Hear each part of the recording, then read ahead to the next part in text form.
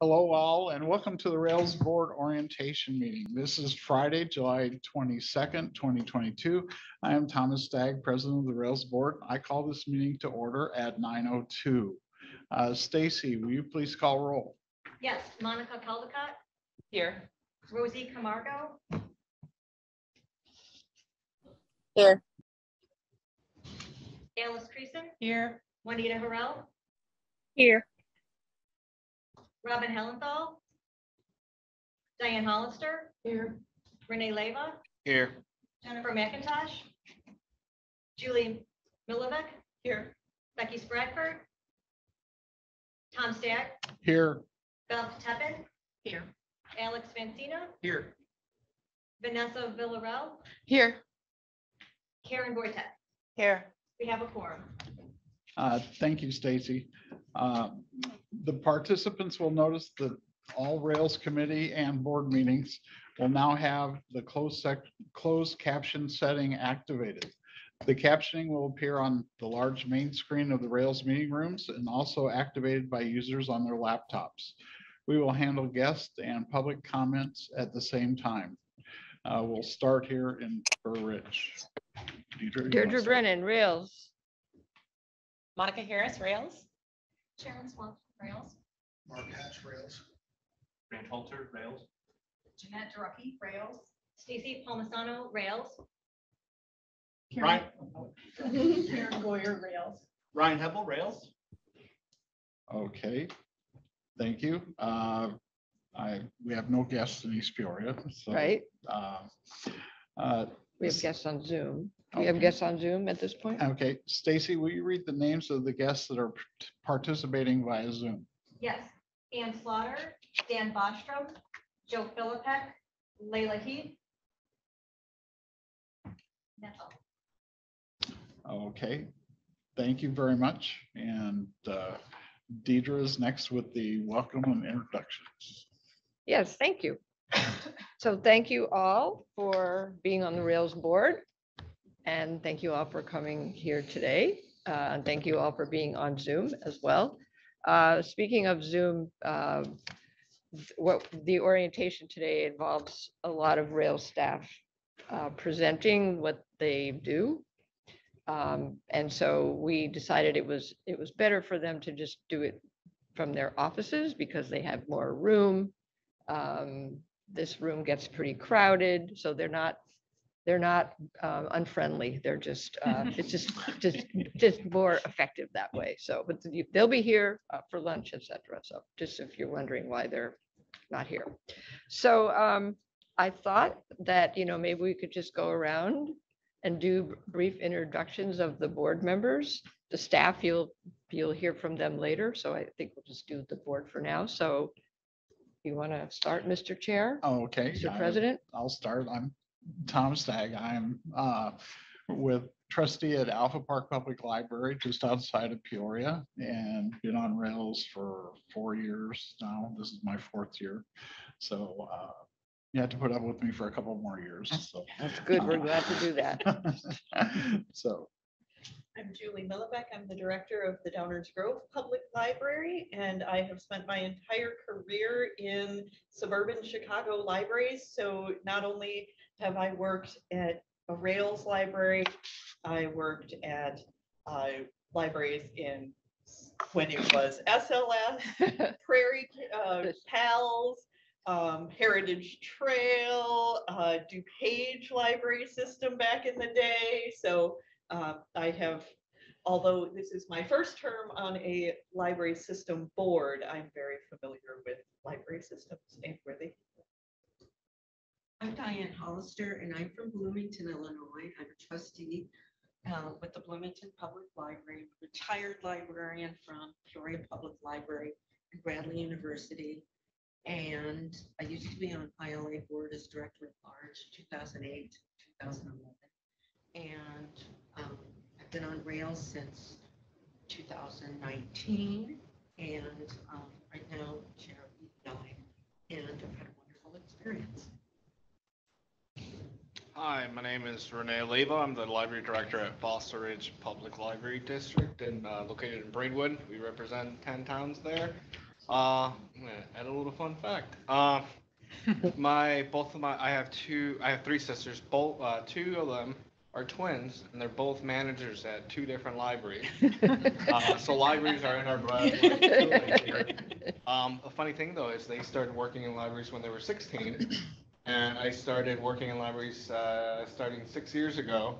And again, this is part of the fun fact. As soon as I started working, they got to be known as Renee's sister. So, this is for me. I'm very excited to see where we can go with Rails. I'm also with Julie here, and maybe some of you. I'm in the conference committee for ILA, and then hopefully joining the finance committee for Prairie Cat. So Great, busy. yeah, it's okay. I'm Karen Voidick. I'm with the Shorewood Troy Public Library. I'm the secretary on the board there, and I'm a treasurer on the board of the Friends Group in Shorewood also. This is my second year here at Rails. I don't really have any fun facts. That's okay. Those were fun. I have a lot of not fun facts. My name is Beth Tappan. I'm the president of the Silvis Library Board. So I'm from the Quad Cities, all the eastern Quad Cities towns just kind of flow together. So I live in Silvis. I work in East Moline. I'm a school librarian. So it's been several years since I've been on the board, but it's worked out very nicely because I'm on Zoom most of the time, and I don't have to leave the school and get a sub and all of that kind of stuff. But I do really enjoy coming here in person because I want to meet people and, connect with people personally.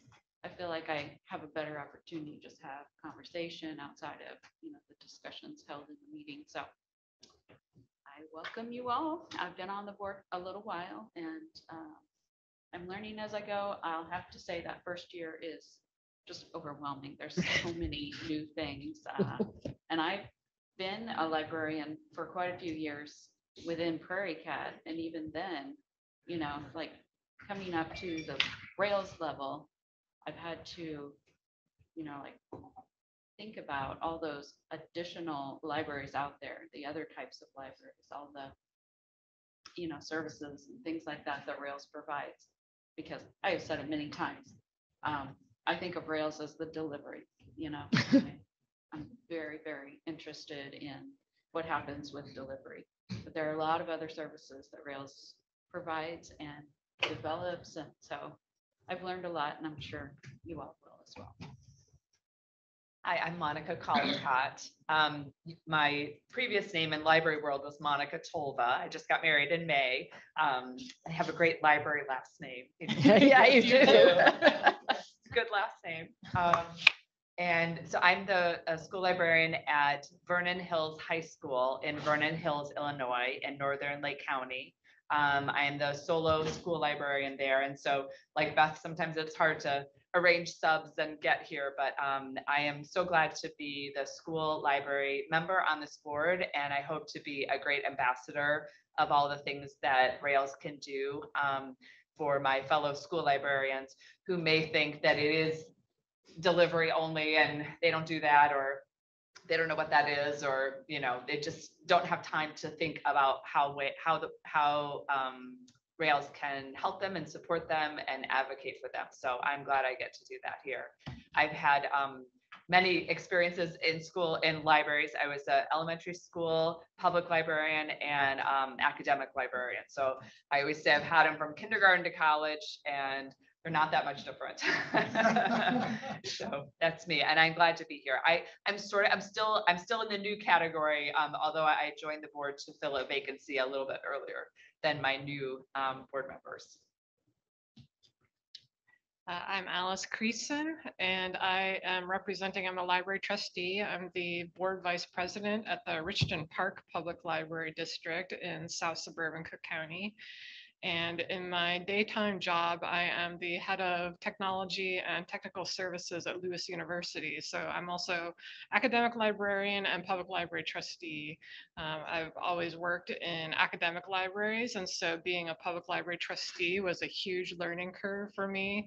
And then being on Rails, it's really getting to see like learning about school libraries and the issues facing school libraries and public libraries has been like open a whole new world for me, and it's been a huge learning experience, and I'm really grateful for it. So I'm Vanessa Villarreal. I am a trustee for the Lake Villa District Library in Lake Villa, Illinois. It's in northern Illinois. It's closer to the Wisconsin border. I'm also a full-time youth and school services librarian for the Vernon Area Public Library. Yeah, I'm everywhere. Libraries have been a big part of my life since I was a young girl, and I just really just want to keep doing things in libraries. I really love it. I think it's a really great opportunity for people in communities that don't have a lot to really gain a lot. That's kind of what happened with me. I grew up not on like the rich side or anything, but the library really helped me gain a lot of knowledge, and the librarians there really helped me look for resources to help get to where I am today, which is really nice. I'm also a recent graduate from Marshall School of Business from the USC. I got my master's in library and information science, management and library and information science. So I'm hoping to be a director one day. But for now, I'm just going to gain some more experience and get Careful what you wish for. True. But yeah, that's me in a nutshell. Just love libraries and just want to keep making a difference and helping staff and other people just get what they need to be successful in their careers. Hi, I'm Alex Mancina, library trustee, vice president of the New Lenox Public Library Board. And I've also worked in Illinois libraries for a little over 20 years, now going back to the Heritage Trails days at the Manhattan Elm Public Library. Oh. I'm also a librarian. I'm currently the technology and metadata services manager at the Helen Plum Library in Lombard, Illinois. I joined the Rails board in 2000, so this is the beginning of my third year. Juanita, would you like to go? Yes, I'm Juanita Harrell. I am currently the manager of the DuPage County Law Library at the courthouse in Wheaton, Illinois.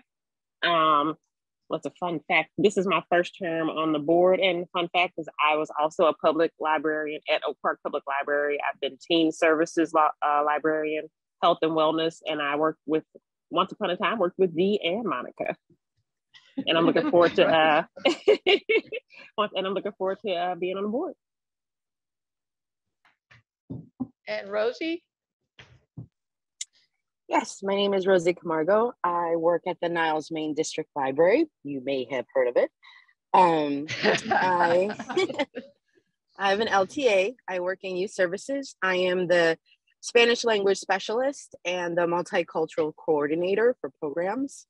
I'm on the Reaching Forward Conference Planning Committee, and my focus is multicultural programming and BIPOC representation. So this is my first year on the Rails board. I started during COVID. I joined the Rails EDI committee, which was such a wonderful experience and continues to be. I'm able to bring information to our EDI committee at the library and really focus my views and my workshops that I provide. If you ever need anything, I am there for you. Thank you. Thank you very much. Let's see, I don't see Becky here. And so Becky Spratford and Jennifer McIntosh are not here for the orientation. Although I think Becky's coming in a little bit later, but you'll certainly meet them at lunchtime. So anyway, that was kind of thrilling. So much diverse experience, and that people are bringing to the board. It's wonderful. So thank you for all of that. I really look forward to all the great things you're going to do for Rails when I'm not here anymore. So just kidding.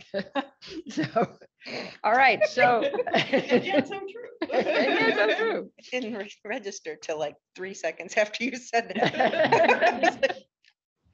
So I guess I'll keep going. Yes. Is that good? Yes. You know, as Beth noted, the first year can be, there's a lot to learn, you know, for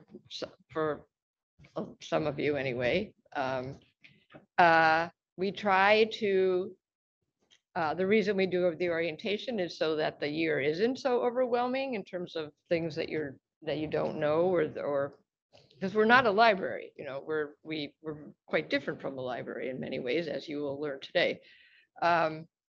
But then, you know, we don't want the orientation to be so overwhelming either. So, but we do have this PowerPoint that we're going to go through, and I want to just, you know, warn you, it is at a pretty high level,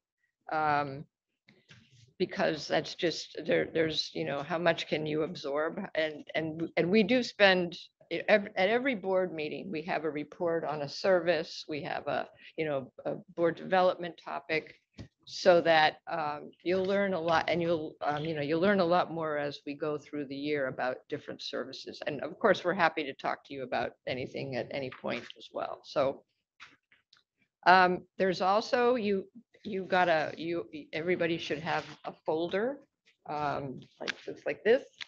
And as we go through the PowerPoint, I will refer to some of the things that are in the folder. So I hope it doesn't confuse you. We will go through the folder, especially for some of the more very pertinent items that are in there after we do the general PowerPoint. Does that make sense so far? And the PowerPoint is arranged as, you know, we start out with some background on the system, and then we go into more, you know, they say sort of high level detail, which is kind of a contradiction in terms, but nevertheless, of our different services, and they're all arranged by our strategic plan goal, so that you can see how things fit in, you know, why we do some of the projects that we do. If it's not immediately clear, that should be helpful. Okay. So, and then after we do this, we will have a break. Okay, so Karen, you're going to run the PowerPoint, right? And there we go. So, as I said, this is the orientation. And we're happy to answer any questions as we go along, but we'll also have time for questions at the end. So, okay. So, next slide, Karen. So this is the Illinois Library System history, very briefly. As you've already heard from several people here, we are a product of a merger of many systems. In 2011, 5 predecessor systems merged to make Rails. 1966, 67 was when the state, the legislature actually enacted the Library System Act. It's we were one of the very first states to actually have, you know, really promote resource sharing and library cooperation. So yeah, I think we can move on from that. Go ahead. Yeah. So yeah, so this is from the text of the System Act, and this is the main job of the system, to encourage the improvement. It says free public libraries there because partially because the system did begin as public library only systems and then transformed into multi-type. But also the reason that public libraries are called out is because another one of the main things that we are charged to do is to promote universal service, to do what we can to expand public library service in Illinois, and we take that very seriously, as you probably know from some of the work we have undertaken legislatively. Next, Karen. So this is the map of this. This shows Rails in Heartland. You'll see that Heartland looks a little bigger geographically, and it is, but we have a lot more people. And that is, as you'll hear in a bit, that is why we have so much more money.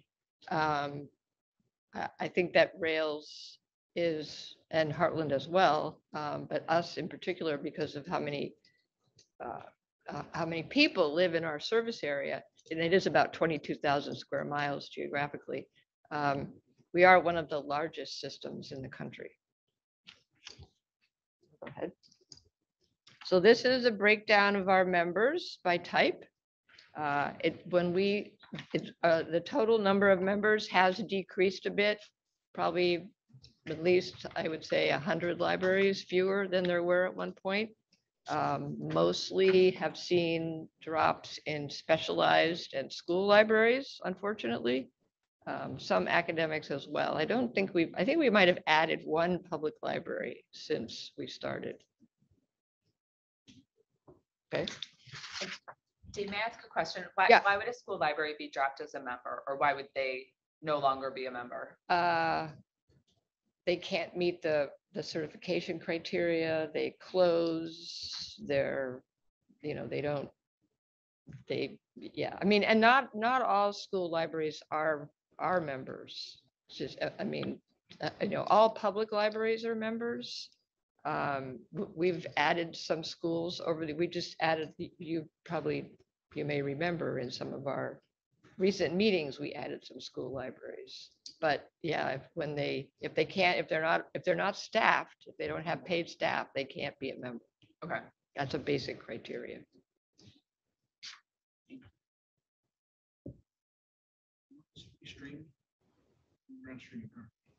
We are? We're not. No, it's fine. Yeah. Okay. Just wanted to, there's a little, pie chart showing the relative size. Public libraries may not be the biggest chunk, but they're definitely the most vociferous. They really participate and are very engaged with Rails. We want everybody to be as vociferous as they are, and that you'll hear. That's one of the things we're going to be working on this coming year. Okay, so this is a little bit about you, 15-member board. As you can see there, 8 seats for public library trustees. That is in the law, that the majority of the board has to be made up of public library trustees. I thought in my blissful ignorance that could be changed and we could have more school libraries or more, fewer trustees. I love trustees. We all love, to try to equalize it a little bit, but it's because of the way it even goes back before the law. It's the way that systems are funded. It's based on the, on residents. And so that, that's directly related to public library trustees and public libraries. So there's nothing really that we can do about that. I don't even think changing the Constitution would help. So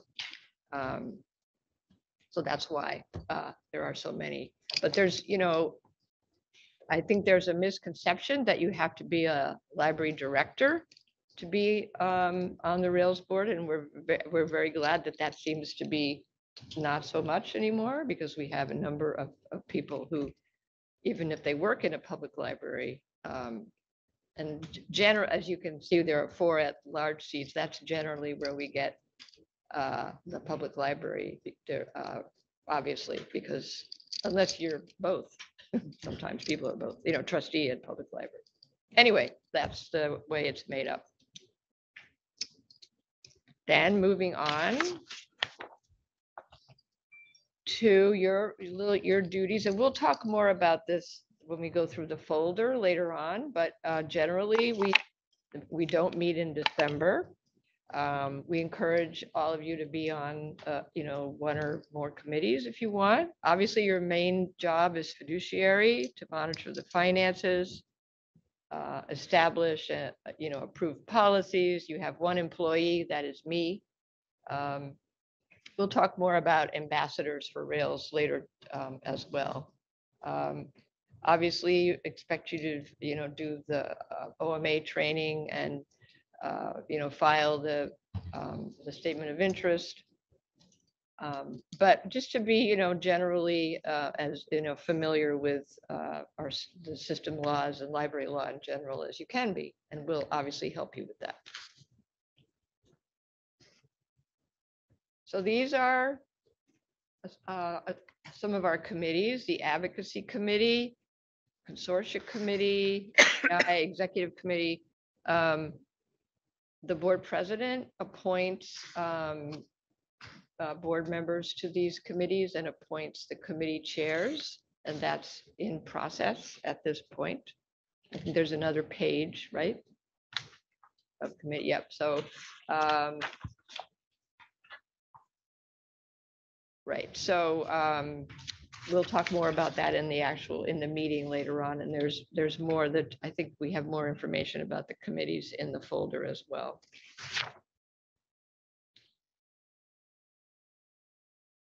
So this is the part about ambassadors. So we've tried a lot of different ways with many suggestions, input from board members about talking points and giving you information that you can take back to your local boards or your colleagues.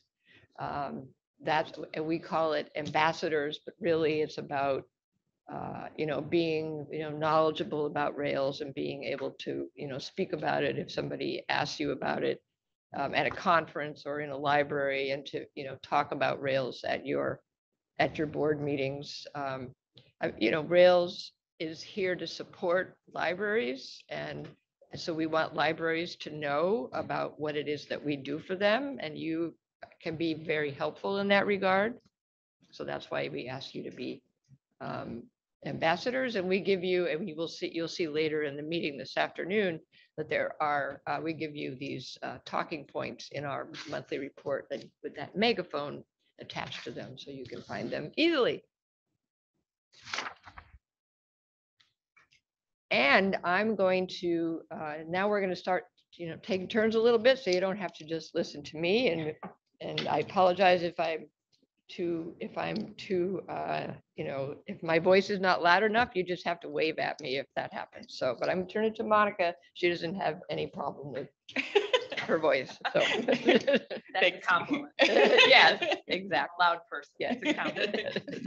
So hello all, my name is Monica Harris. I'm the Associate Executive Director here at Rails. I've been at Rails since January of 2020, so right before the pandemic got started. Previous to that, I've spent about 20 years in public libraries. So that includes 6 years at the Schaumburg Township District Library, where I was Assistant Director and then the Executive Director, and then 7 years at the Oak Park Public Library, where I came to Illinois in 2007. Previous to that, my library career started in Michigan, where I worked in small and rural libraries. So I'm pleased to be here today. Nice to meet all of you. What we're talking about right now is Rails staff. So you can see Rails has 94 employees, and that is broken up in the way that you see down below. So that's 37 administrative staff who are primarily all based out of this Burr Ridge building that you're in today. In addition to that, we also have 45 delivery staff. And in a bit, we're going to go through all of our locations where those delivery staff are housed, as well as 12 RSA staff that are all under this Rails staff umbrella. RSA stands for? RSA, the Resource Sharing Alliance is the consortia LSAT. And the current open positions that we have in Rails right now are the Cole Valley DSM position, our consortial services supervisor, and our digital communications specialist position, which we'll talk about later in the board meeting this afternoon. But with that, I'm going to pass you over to Mark Hatch, who's going to tell you a little bit more about our locations. Hi, good morning. The Burr Ridge Service Center is a 20,000 square foot facility that we use primarily, as Monica mentioned earlier, for our administrative headquarters here. As she also mentioned, we have 37 individual staffed here. That's almost half our staff. This is also the primary location for the board meetings, and that's also one of the 2 buildings that we own. The Baltimore Service Center is located at 1000 Crossroads Parkway. It's one of our largest delivery facilities. It's a great facility. It's a little over 11,000 square feet. We have 23 delivery staff members there, 7 Prairie Cats team members there. We've got 7,000 square feet, or 2/3 of the building is used to primarily process a lot of the Carly, Prairie Cat, and Swan consortiums. Coal Valley. Okay, Coal Valley, that's located at 220 West 23rd Avenue. It's the 2nd building that we own. It's also one of our smallest hubs. We only have 4 delivery staff and 5 Prairie Cat team members there. This facility is also very uniquely designed and difficult to see from the streets. So the library is primarily served out of this location is primarily Prairie Cat. The Prairie Cat Consortium is primarily serviced out of this facility here. Peoria is another rental property. It's located at 715 Sabrina Drive. It's also the latest and the greatest facility that we just opened in 2021. I think we did it in record time, moving and creating this particular facility. We have a little over 10,000 square feet. 6,600 of that is utilized to process our deliveries. All of our processing, which is primarily the RSA consortium out of this building here. Okay, this is our last service center, which is also a rental property. This is located at 4607 Coat Road in Rockford. We have 6 delivery staff members stationed here. And the location of the consortium that is primarily serviced out of this is Prairie Cat.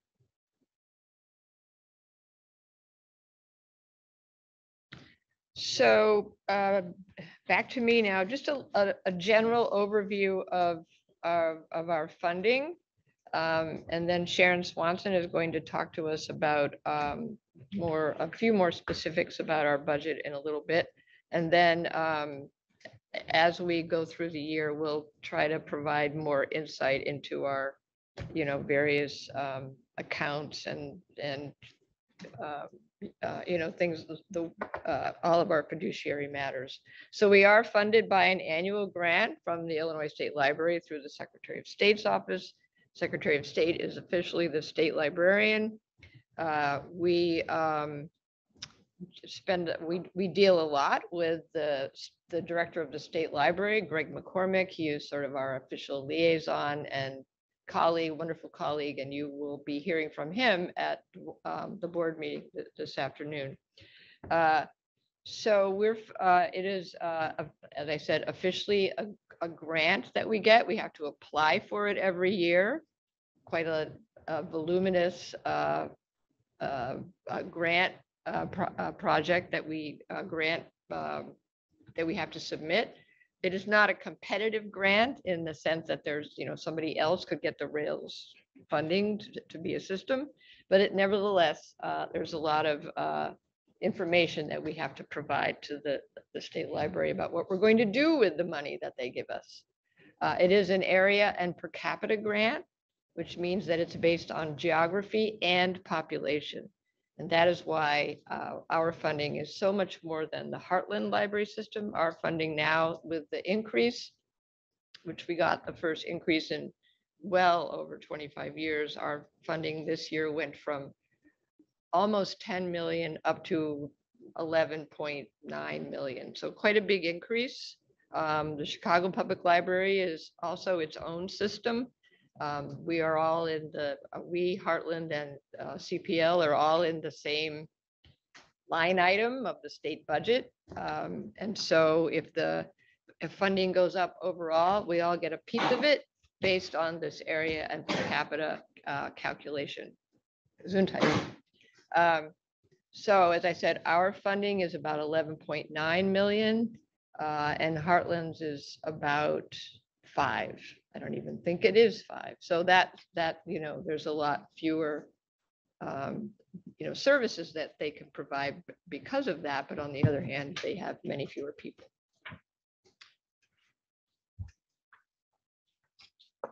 Right, 11.9 million. We also do get LSTA funds that supplement our state grant, and these are intermixed to fund all of our services. So as I said, we do have to submit an annual area per capita grant. The board spends a couple of meetings in the spring looking at our proposed plan of service, as well as at the budget, and it's based on the priorities of the Illinois State Library, of course, and also on our strategic plan, which, no surprise, are very closely aligned with each other. How it should be.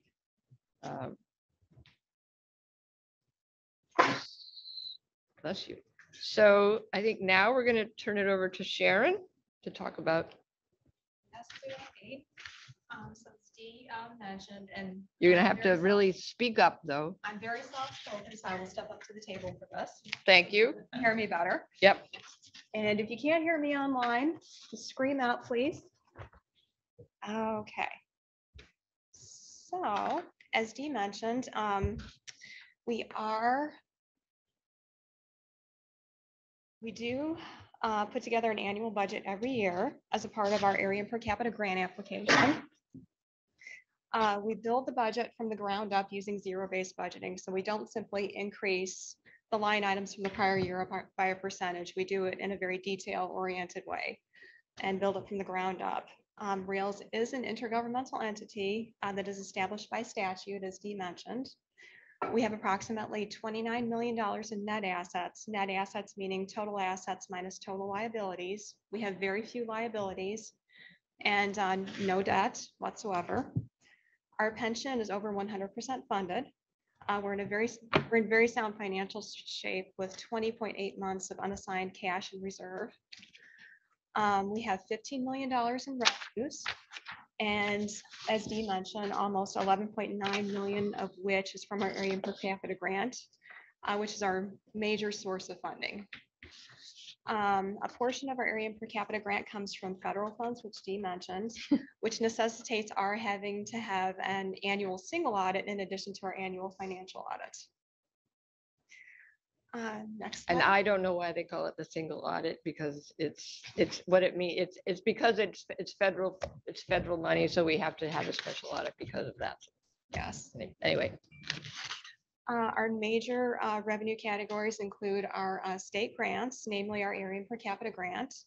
Last fiscal year, we also received a grant from FEMA for costs related to the pandemic, costs for cleaning our facilities, various supplies. We also received unbudgeted grant funds related to the continued development of L2 and the specialized cataloging program. And we are expecting both of those. The specialized cataloging grant is extended into this next fiscal year. And we just a couple of days ago were approved for our L2 grant for this next fiscal year. So those will continue. These both of those grants are unbudgeted due to the grants remaining unapproved at the time that the budget was submitted. Our other revenue categories include fees for services and materials. These are mostly related to our ILDS contract, as well as our eRead Illinois membership fees. Okay, and just as a note, there are no membership fees to belong to Rails, even though fees for services and materials sounds like there's a membership fee. Reimbursements are related to group purchases. Rails's extensive group purchasing program These are completely offset by expenses down below, so they have zero net effect. And these are budgeted to be approximately 2.1 million for this next fiscal year. Well, the fiscal year that we're currently in, fiscal year 23, which is an $800,000 increase from last year due to the growth of the program, which is fantastic, but especially the growth of the EBSCO group purchase in particular. Me too. I'm part of that. Fantastic. Just joined that one. And lastly, investment income, which of course we all know has greatly improved over the second half of the last fiscal year due to all of the record-breaking increases in rates implemented by the Federal Reserve. 0.75%, they're expected to raise it again at this month's meeting, which is record-breaking since 1993. I believe 1994, 1993 increases. And we've also implemented a series of laddered investments that are meant to stabilize our investment income over the longer term, which you will hear much more about when we get into the board meeting. So next slide. So as with most organizations, and especially governmental organizations in particular, personnel and personnel related costs account for the largest portion of expenses. And these are budgeted to be roughly 44% of general fund expenditures. We are a service-based organization, so that is our largest expenditure. Contractual services, the majority of which are made up of expenditures related to the partial outsourcing of our delivery services to our vendor, as well as the financial support for the local library system automation programs, the LSAPs, meaning SWAN, Prairie Cat, RSA, Pinnacle, Rock River Library Consortium, and CCS. And these expenditures are budgeted to be roughly 22% of the general fund expenditures. And with that, I will hand it over to Monica to talk about our strategic plan. So is this a good time to throw in questions along Yeah, the way? Or yeah. should I save? Okay, I just have a question about the reserves. Yes. Is that, so 28 months of expenditures or, Yes, 20.8 months. oh, 20.8, okay. Is that a goal? Is like, does Rails have like we would like to have an emergency fund of X, or does that just kind of keep growing as time goes on? It keeps growing as time has gone on. We've talked. Sometimes it goes down. Yes, Okay, as we saw with the budget stalemate several years ago. okay. So yes, So it's ebbs and describe it's what, flown. because the state didn't approve, so you, okay, Mhm. all right, Yes, and we lost a certain percentage of our area per capita grant revenues during that time. time. So Okay, all right, so it is very good to have that much in reserves. yeah, It's just a fact that we, it's like just to sort of, to give context to the money in some ways, because there was a time when there were, some of our colleagues were like, well, we don't know why you have $20 million in the bank. Well, the reason that we have $20 million in the bank is because we don't know when we're going to get money. I mean, we had a cash flow problem in that the state was not sending, the area per capita money. In some years, we didn't get it until like the end of the next fiscal year, so we were constantly playing catch up. Then there were 2 years when we only got 66% of our money, and we didn't cut any services because the board at that point decided it was a hopefully very unusual circumstance. And so they weren't going to, they weren't going to be too reactive. They were waiting to see. And we spent a lot of reserves at that point, so-called reserves. Now the state is in much better financial shape. They're paying bills on time, and they're paying us very much on time. But it can change at any moment. And so that's just that piece of information that we provide to ourselves and to everybody, just so that you know that if we don't get any more money, this is how long we can last. Yeah. And I mean, it's never come to that, but you have to be aware that it could. And not to think, oh, you can just keep all that money in the bank and keep going, and it just doesn't work. Yeah, I'm definitely in favor of emergency. I just didn't know if Yeah, no, if there was a certain target that Rails was going for, or if it just kind of as you said, ebbs and flows depending on whether. Right. You're being funded well or lapsed. I think the target is to live within our income. Okay. So our annual budget should not exceed our annual revenue. Yeah. Our, at one point when we lost we received only 66% of our funding, as Dee pointed out. I believe we were down, if memory serves me right, to 12 months of coverage. Yeah. It did really ebb and flow. Yes. I think at one point the board did set they wanted 18 months. I think that's somewhere, in policy, but if it doesn't happen, we don't have a lot of control over that ultimately. And this is the second year in a row that we've received all area and per capita grant funds related to the fiscal year in question within the fiscal year by May, actually. Yeah. So we've been Yeah. doing good lately. Right. But not always. Yeah, no, it's in school libraries, same thing, you apply for the per capita Right. grant and you're like, I don't know, have we gotten it? You just have to go on with life because, Yeah. Maybe it'll show up someday. Right. Yeah. Okay, thank you. Thanks for the background. One other question you. as well. Yes. Yes, Beth. So I'm in Prairie Cat, and around the time that state impasse happened, we were in the process of trying to become independent of Rails. And so I'm just wondering about how then, there's got to be money that goes to the LSAPs. So is it similar? Did they apply for a grant as well? Yes, they apply for a grant from us. Yes, Okay. And what is that one called? LSAP support grant. You'll hear about that a little bit later from Ann Slaughter. That's a big chunk of our budget. It's the 22% that we spend on the LSAPs. Thank you. Good questions. Yeah. Yes, excellent question. Thank you. Thanks, Sharon. Thank you. We want to share a little with you about our new strategic plan. So we do have a new strategic plan this year as of 2022 that runs through 2025. The board was very involved with our strategic planning process as well as members, but that process took place from June 2021 through January 2022 when the Rails board approved the plan on January 28th. We've worked with a consultant called Constructive Disruption. And what we really wanted to do was to build on our last strategic plan goals and specifically ask for a lot of staff and member input when it came to the shaping of the goals and the measurements of success.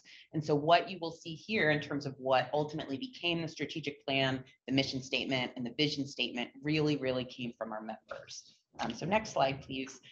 This is our mission statement. And of course, a mission statement is why an organization does what it does. So ours is we connect libraries. Julie has on our Rails shirt today, and you can see that it's right on the back. Thank you, Julie. One of the things that came up through the course of our mission statement piece is that it should be very clear, help all of our members and our staff to understand what it is that we should do. And ultimately, if possible, it should fit on a t-shirt. And that's because it's a guiding purpose for exactly what we do. And it can help everybody understand why Rails does what it does. So Rails is really in many ways, its primary goal is resource sharing. And that connection is a big part of that.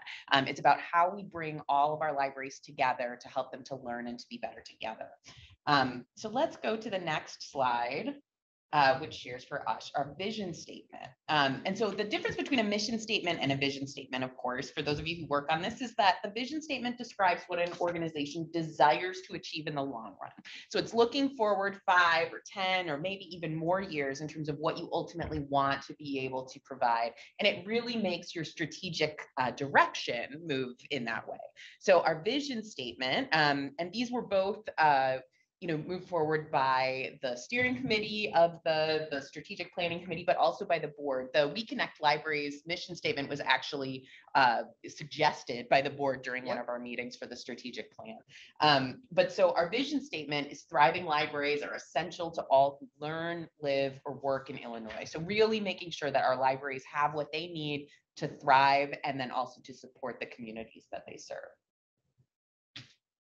So we are going to organize a lot of the Rails services, and we can go to the next slide, Karen, just in terms of what our strategic plan goals are. So we have 4 main goals. And so what we'll share with you right now is our first goal. And as we said, our first goal is really related to resource sharing because it's such an important part of what Rails does. So Rails provides leadership in ensuring sustainable, equitable resource sharing for all of our member libraries. And with that, I'm going to pass us on to Dan Bostrom, who's going to talk a little bit about networking. Hi, good morning, everyone. I'm Dan Bostrom. I'm the Rails Member Engagement Manager. So networking, because of our size, we try to ensure that Rails operates very much as a community. I like to call it Rails as platform, again, connecting libraries as Monica talked about. So we regularly host online networking events on topics related to library service.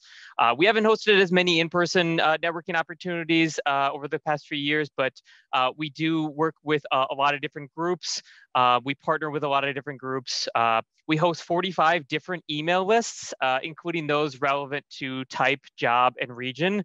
And you can subscribe, all of you can subscribe to pretty much any one of those. We also work with over 90 different networking groups, and these groups, they operate independently, and sometimes they meet monthly, quarterly, even twice a year. We support them through things like Zoom licenses, email lists, opportunities to publish their events and to get it open to a wider audience. Rails is a big audience, so you have the opportunity to really get your events and resources in front of people.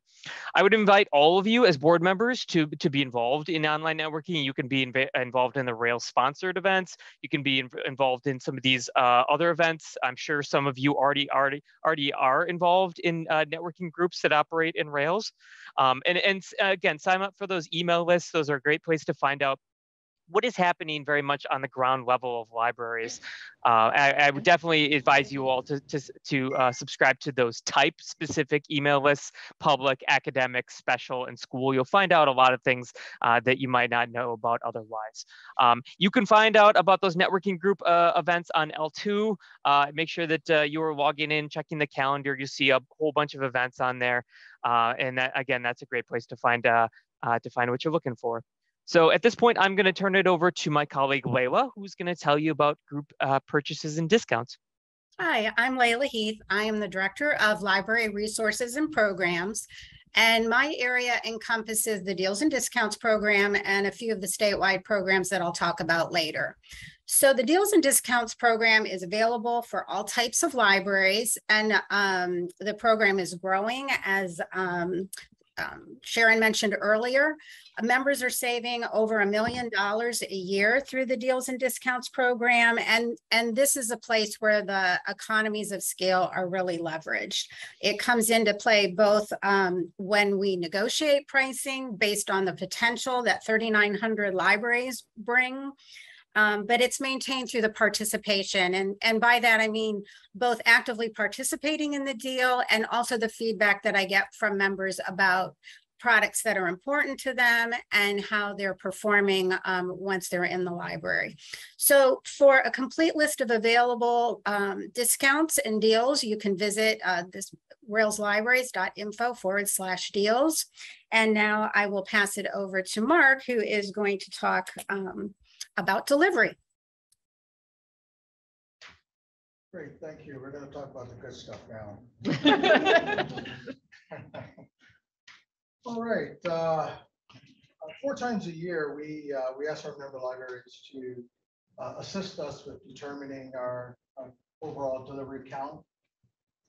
In FY 2022, we counted almost 9 million items, 8.8 million items.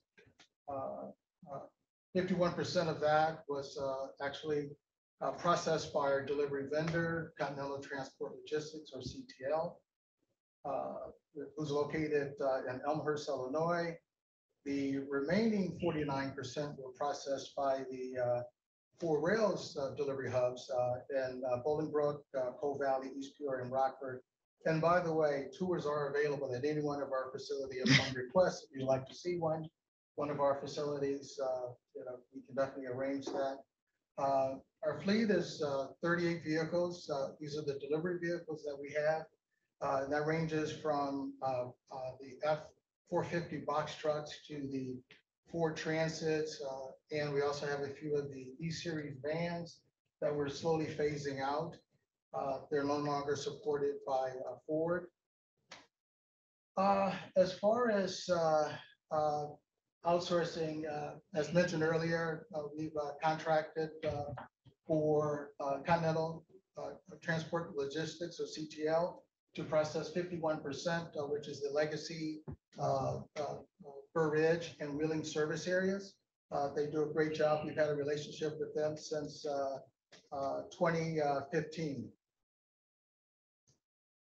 We also utilize the Postal Service for a lot of our deliveries. We have over 400 locations that are set up under mail, primarily because either their volume is extremely small or it just doesn't necessitate a physical delivery to the doorstep. Majority of these libraries may only get 4 or 5 deliveries a year. So it makes sense to put them on a mail schedule versus a physical delivery to those particular locations. As far as you see the number there of 138,663 bags, that is for CARLI, or the IODS. CARLI is the Consortium of Academic Research Libraries of Illinois. We came into a service agreement with them, I think in 2016, where we service in the Rails area 110 libraries. And this is done on a cost recovery basis. So we actually get $550,000 a year in reimbursement for servicing those locations. We're always looking for ways to save money, increase our efficiency. So we've been working quite a bit with GeoMark, which is the old laboratory of applied spatial analysis. They're located in the Southern Illinois University in Edwardsville. We're also moving toward a lot more automation. And what I'll do in September, I'll be discussing more in detail a lot of the things that we've been working on, and a lot of the automation that we've got in place. So that'll come at our topic of the month in September.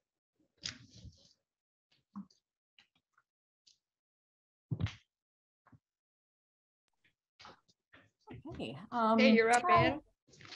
Hi, everyone. My name is Ann Slaughter. I am the Director of Technology Services.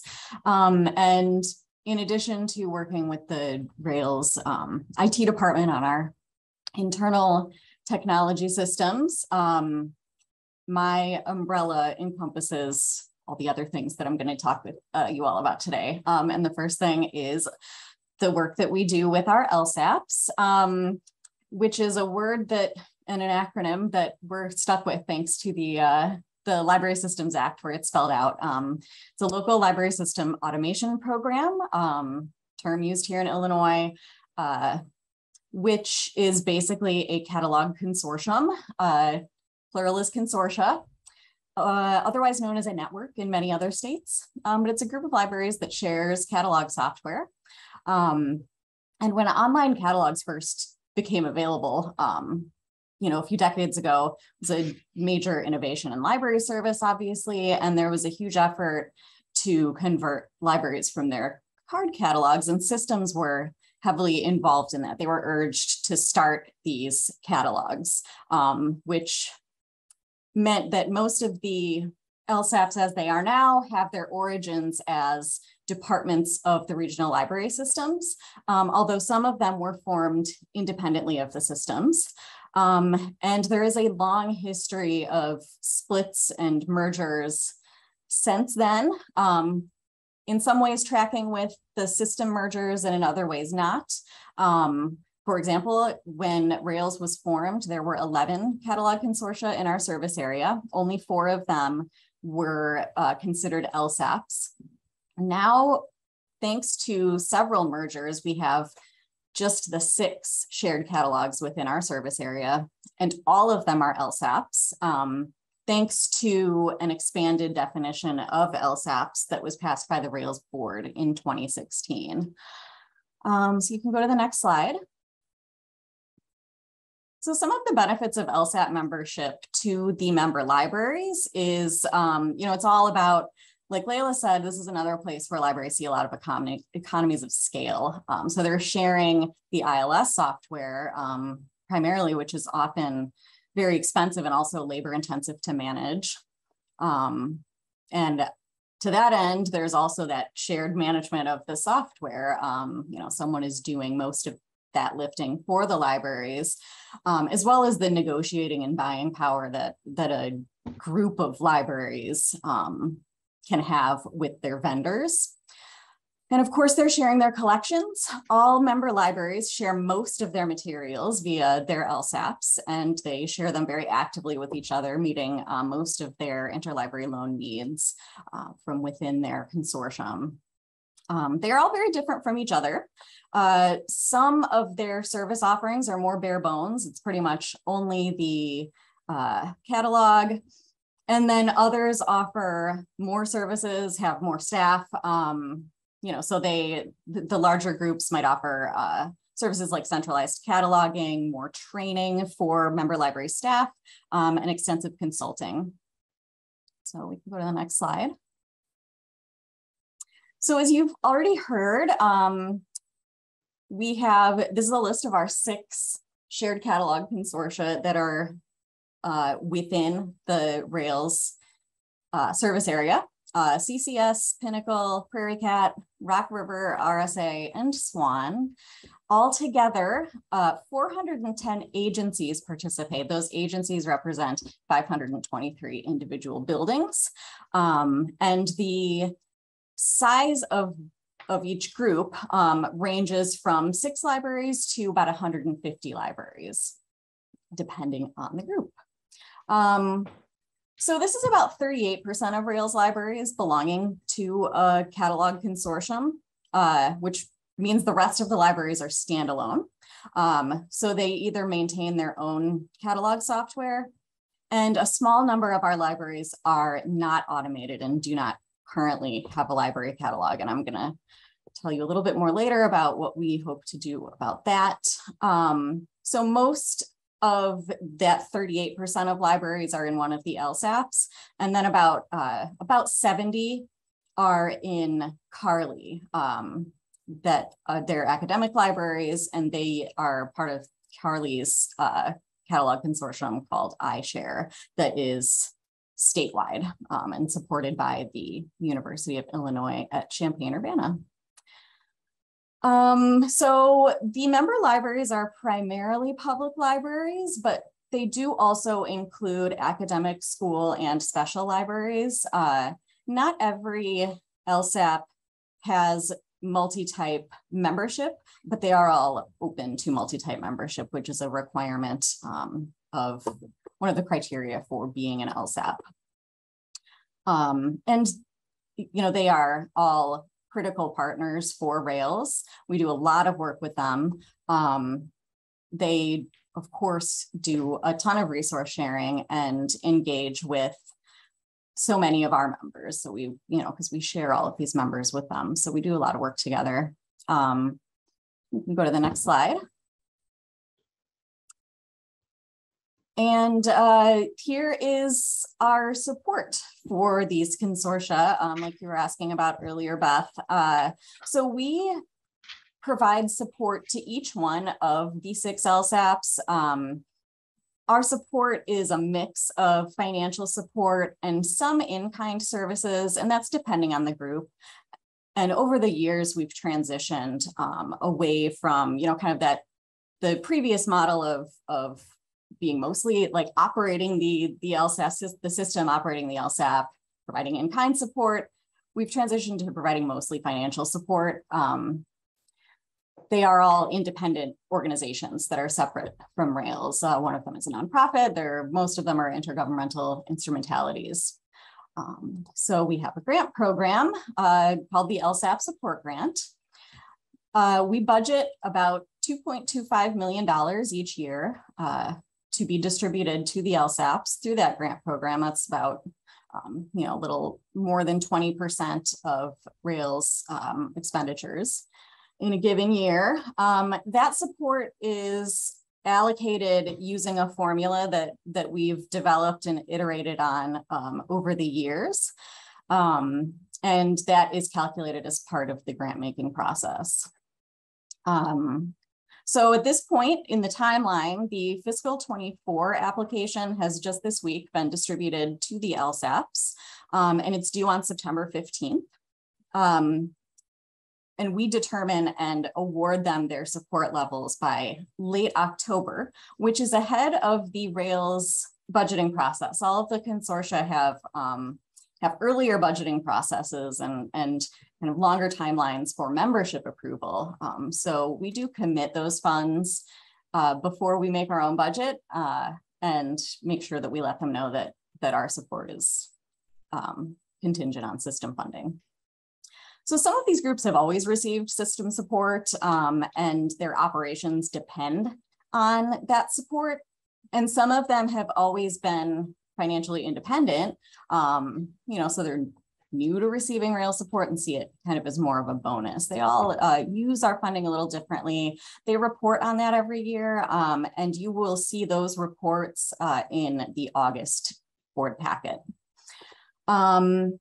So as Monica mentioned, the RSA staff are currently provided by Rails. That is, our most significant in-kind support that we provide. And that is a legacy dating back to when LSAPs were departments of our predecessor systems. They are now actively working towards reducing their reliance on Rails operations. And over the next couple of years, they will be moving towards employing their own staff and making other steps towards financial independence and kind of complete that transition to receiving financial awards from us rather than having their award be mostly staff. We also have a catalog membership grant that goes to libraries that helps to expand LSAT membership by offsetting many of the one-time costs that are associated with joining a consortium for a library that includes vendor service and in some cases, the necessary technology. This program has been in effect since fiscal 15. And over that time, we've made 71 awards. The total is about $1.75 million over all of those fiscal years. And that has gone to support 65 individual libraries in joining LSAPs and then 3 group migrations, some of those mergers that I referred to. And we also provide specialized cataloging services. That is, most of that is training, although I'm going to talk a little bit more about the rest of it later. Focusing on basic training, which is a huge need across our service area. It's recurring and it's in very high demand. It is open to all Rails libraries, consortium members, and standalone libraries. And our cataloging services coordinator, Nancy George, who is wonderful. She often works directly with LSAPs to coordinate services and enhance their own member experiences. And she also does a lot of consulting with our member libraries and actively participates in all of the networking groups in our service area. Next slide. So finally, we have Find More Illinois, which is a separate service, but it is another service that's centered on interlibrary loan. It is a software platform called Share It that facilitates interlibrary loans by connecting multiple library catalogs. It allows patron-initiated requests via the web. The web interface just looks like an online library catalog and functions in much the same way. And then there's a staff interface for managing requests. And a huge benefit of this program is that it doesn't replace consortia. It's fundamentally different than a shared catalog, but it interconnects consortia and standalone libraries. And we found that that membership is incredibly beneficial to standalone libraries that are interested in easily participating in resource sharing, but maintaining their own catalog software, as well as members of some of the smaller consortia. We have all 6 libraries in Pinnacle currently in the process of joining. right now their training is underway. So it's an additional resource for interlibrary loan for our libraries. For some, it could be an alternative to OCLC. There is the ability to download catalog records for local use, and is an expansion of resource sharing that is a statewide program. We don't currently have any members participating from the Heartland service area, but it is open to them. We currently have an incentive program in place. Libraries do pay an annual fee to belong to Find More Illinois, but right now there are no one-time setup fees and no annual fees assessed to libraries until fiscal 24.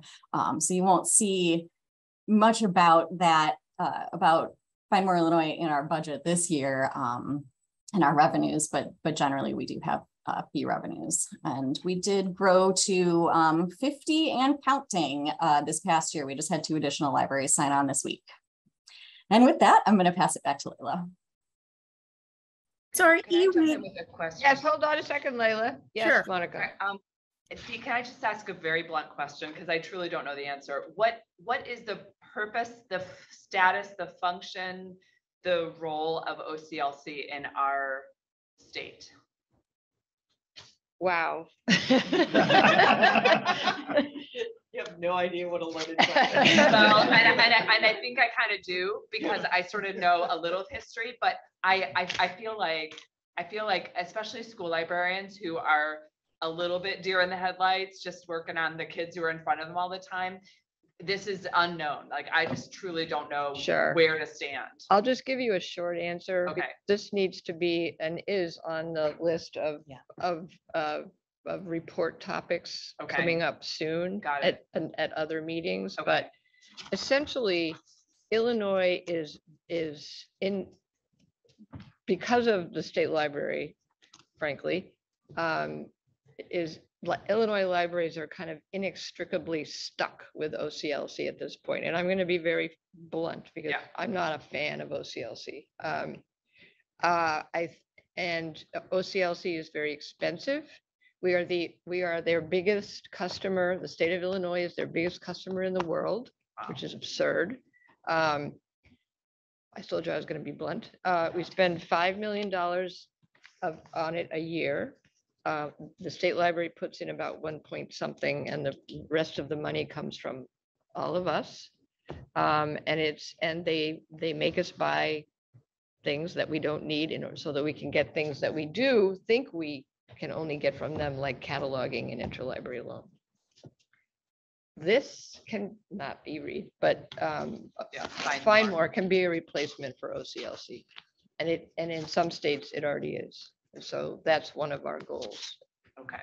Is to get that money back, that $5 million that's being spent on something that it doesn't need to be spent on. Okay. And I mean, I'm not saying that we wouldn't have any relationship with OCLC, but for almost every library in Illinois, no matter its size, to be a member of OCLC is absurd. Okay. So that was my follow-up. There's no expectation, requirement, encouragement for Rails members to be OCLC. Not from Rails.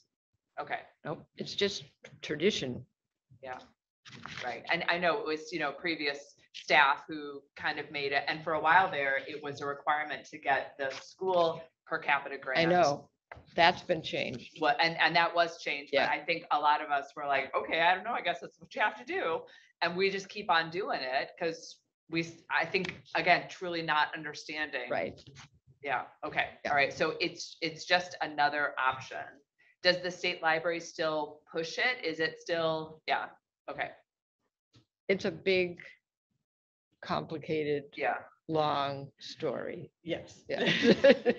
Which we if should. You want to talk about it more? I once upon a time served on the Illinois State Library's resource sharing on the committee that oversaw the renewal of the OCLC contract. And OCLC was basically allowed to dictate terms. Yeah, it's not, yeah, Okay, it's something that needs to be fixed. yeah, Yeah. okay. I guess I always thought maybe from a school library point of view, and I have argued this out loud to fellow school librarians, and now, of course, I regret those words because I didn't. I mean, the argument was a couple years ago, but to say, no, you have to be a member of OCLC because that's, like you're playing the game and you're being part of the group. And even if you don't intend to do interlibrary loan, like we want to have our information shared with OCLC because that's, that's how you're a good library neighbor and things. But not true. No. Okay. They used to be the only game in town. Now they're not. Yeah. So. Okay. All right. Thank you. Competition is good. Yep. Thank you for the background. Sure. Okay, Layla. All right. eRead Illinois. This is Rails e-content platform. It is available to all libraries and it in Illinois, and it includes both ebooks and e-audiobooks. The pricing is very reasonable, and those fees all go towards purchasing the titles for the collection. We have an e-content specialist, Anna Beam, and she provides support and training as well as the weekly title selection. The important thing about this program too is that we focus on the popular titles. This is a problem for our libraries with the cost of ebooks, the holds lines can get long quickly. And so we focus on the popular titles, keep those low holds ratios, and it's really proved to be helpful and has really this program has gained a lot of traction. We have nearly 1,000 libraries that participate in this program currently, K through 12 public and some academics and specials. This collection currently has over 64,000 titles for adults and children. And you can see the breakdown on the slide, over 45,000 ebooks and nearly 20,000 e-audiobooks. Next slide, please. Inky.org is a program that Rails subsidizes for the entire state. It's a suite of resources, and they enable local authors or anybody to write using their online creation books. You can write an ebook and then publish it. And in addition, the platform allows you to share that with any library in Illinois. You also, if you have community collections, so some libraries, for instance, have collections of cookbooks or yearbooks, things like that. Those can also be shared on the Inky.org platform. Next resource, or next slide, please. Our Explore More Illinois program is our online cultural pass program for Illinois Public Library cardholders. This was just implemented a couple years ago, right before the pandemic started. And currently we have over 600 public libraries that are participating across the state. It is, you can get, because it's online, it's available 24/7. And we have recently piloted our first community college, and we're in the process of selecting a second one after the success of the first one. So we hope that that will continue to expand. Next slide, please. I think that goes over to Monica again. Thank you, Layla. So we're on to strategic plan goal 2. And that goal is that Rails models best practices in equity, diversity, accessibility, and inclusion. Throughout the town hall process and the survey process, we heard loud and clear from members that this was a huge priority for them, that they wanted to see from us in the next strategic plan cycle. So both the internal modeling as well as providing best practice for how libraries who are within Rails can provide the best possible practices in equity, diversity, and inclusion. One piece of note is that through that process, members asked that we added accessibility to this piece because they also feel that this is a very important part of what they want to be able to provide to their libraries and communities. And so that was added to this goal. So with that, I want to pass it on to Joe, who will tell you a little bit about some of the efforts happening at Rails. Thank you, Monica. Good morning, everybody. I'm Joe Philippek, Director of Consulting Continuing Education. I look forward to taking the 20 steps from my office to the meeting room later to get to see all of you, many of you in person. So you heard Deirdre earlier talk about board committees and recognizing the need, really the priority we wanted to place in supporting our members around EDI. A board EDI committee was established, I guess it would have been about 2 years ago, to really advise and support Rails and our member libraries in this area.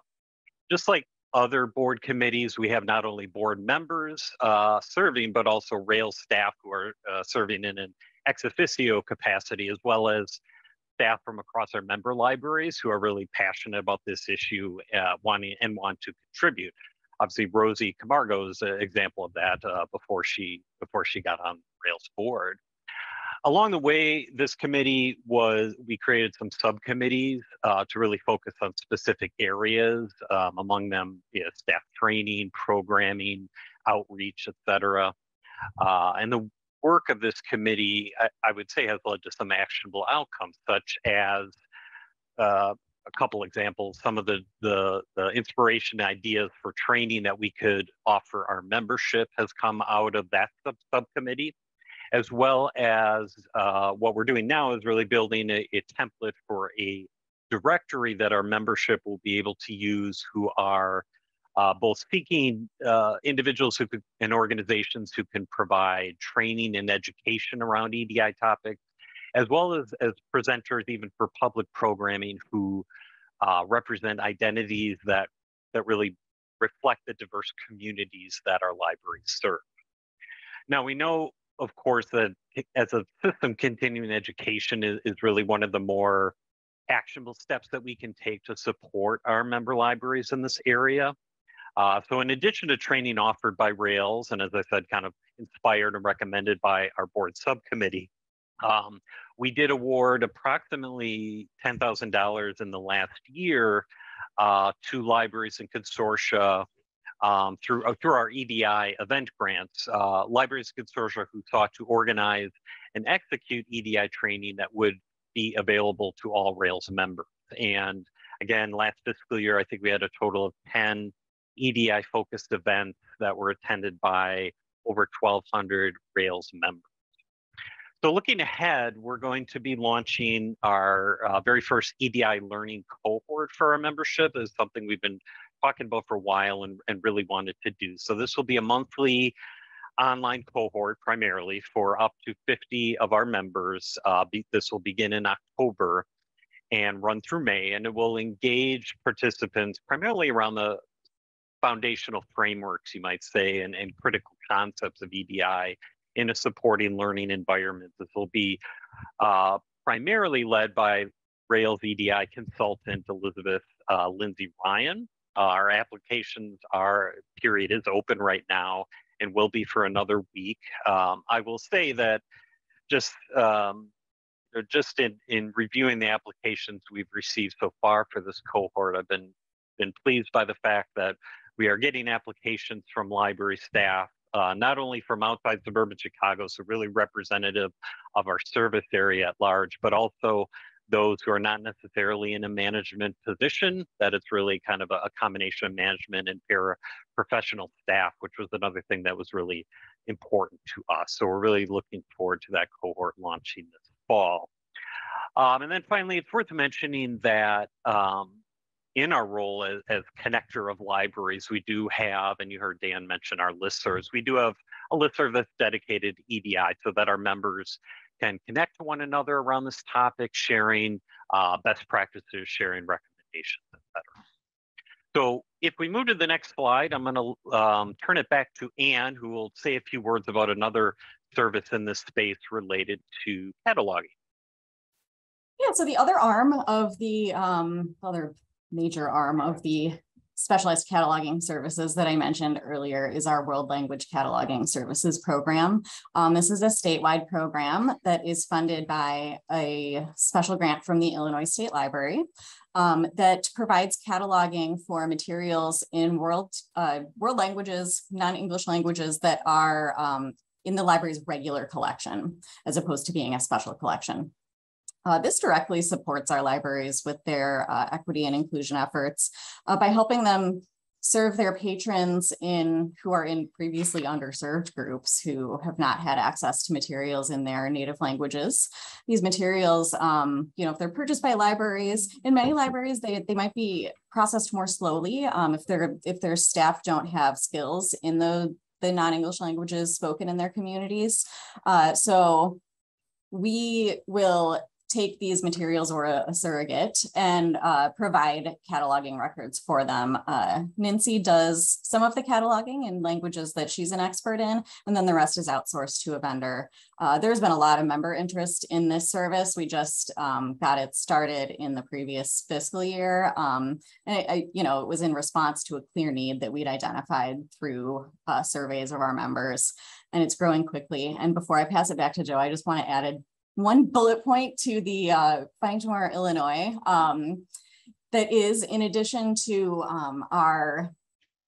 we have one person, Eric Bain, who works on Find More Illinois essentially full time and does a great job. But as the service has grown and we've added members and enhanced our services, that workload has grown accordingly, which is the reason for the consortial services supervisor position that we currently have open. That person will come in and help steer Find More Illinois, as well as an effort to automate our kind of remaining non-automated and under-automated libraries and get them connected into Find More Illinois as well. So thank you for bearing with me on that, and I'm going to pass it back to Joe. All right, thank you, Ann. So we recognize that Rails, when we talk about this area of our strategic plan, we recognize that Rails can't lead our members if we are not, as an organization, both informed around this topic, but also practice the things that we wish to demonstrate to our members. That's how we want to be a leader for our members. So among the things we do, myself, Deirdre, and 8 other staff from across the organization, and this includes staff at our East Peoria office, part of RSA, and also delivery staff, been part of the Rails climate team, who have been meeting monthly with our consultant, Biz Lindsay Ryan, to take a critical look at our organization and across our membership at issues related to EDI. Much of our time, I would say, up to this point has been to really look at our internal and external relationships and identify challenges, opportunities, and really just generate ideas that we hope to create actionable projects in these areas. So we have about 5 or 6 right now that we're really trying to get off the ground. A couple examples: we're looking at a way to better evaluate the various partners and vendors that we work with, and how we can evaluate that through an equity lens and an EDI lens, and how to really make that an intentional act. We're also looking at, as we bring new staff on, how can we develop sort of a connections program so that we build really what we hope to be an inclusive working environment here at Rails. Part of the work, of course, is to have also all of our staff participate in training. So another role for our EDI consultant is to lead these trainings, which we've been coordinating twice a year. Obviously, they've been online over the past couple of years, and this includes not just staff here at Burr Ridge, but all of RSA staff, all of our delivery staff.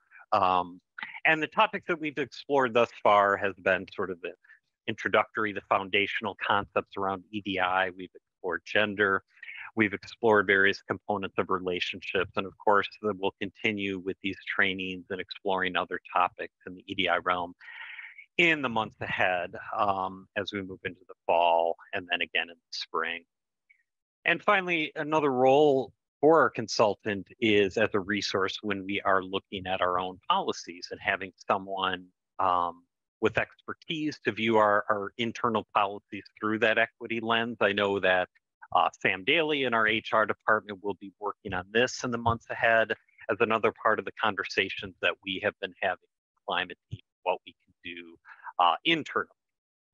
So if we go to the next slide, we've also had conversations during climate team about the board, about the makeup of the board. So I think Deirdre is going to say a few words about this.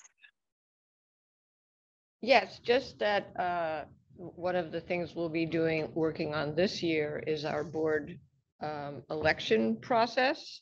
I think we've done we've been working now intentionally, I guess is a better word, to diversify the board in many ways. Job title, geography is always an issue, obviously, ethnicity, all the different things that go into, diversity. And, I think recruitment has definitely improved, but I think that the way that our board is elected, and that it's like a, by type of seat, it's kind of like an open free for all. So, there might be ways that we could do it, as I say, more intentionally, so that we have a greater ability to have a more representative board. We've made a lot of progress, but I think we can make even more progress. And moving along, we go to the next goal. So we're on to strategic plan goal 3, and that is Rails assist member libraries in preparing for the future. Our libraries are, of course, very concerned about what's coming down the road, and they want to be as prepared as they can be, and that can mean all kinds of things. So we'll go ahead and move to the next slide to share a little bit about what that might be. So, as Joe was on a little bit earlier and talked a little bit about some of the EDI-based continuing education piece that is offered, there's, of course, a wide range of continuing education programming that's available through Rails that is provided by our wonderful CE team here at Rails. And in addition to that CE, we also provide consulting. And so some of you, we don't talk about this a lot, but it's good to know that many of our libraries reach out to us directly, and specifically reach out to Joe Philippak directly to ask for help on issues that they don't know how to solve. And we provide the guidance that we can.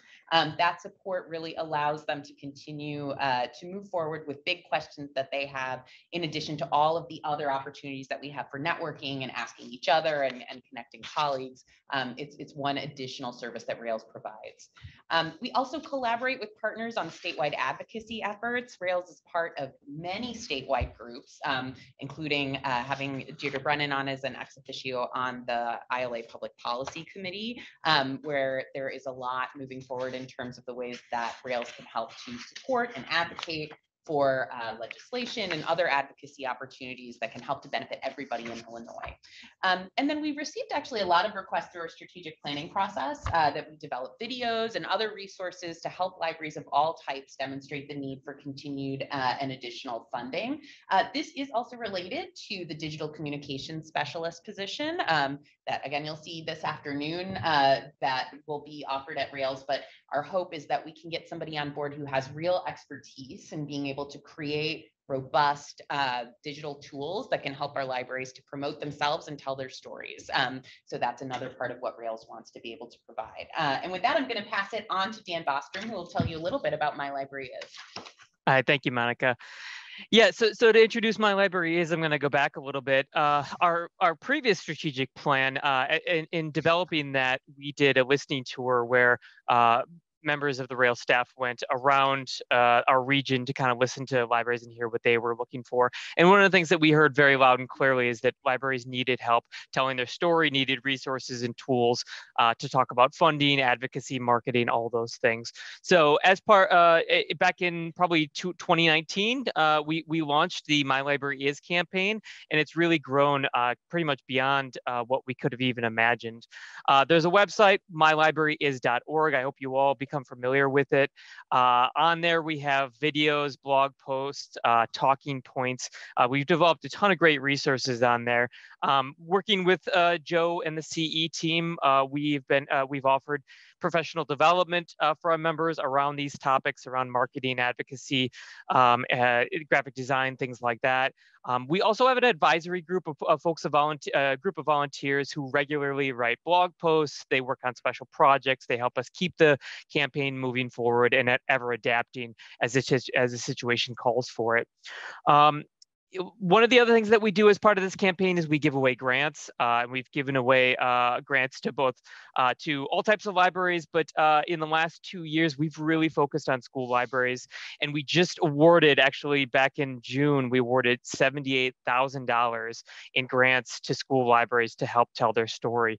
A lot of great projects, a lot of really innovative, cool stuff that school libraries are working on. So as part of that, I guess at this point, I'm going to turn it back to Monica to talk a little bit more about how Rails is advocating for school libraries.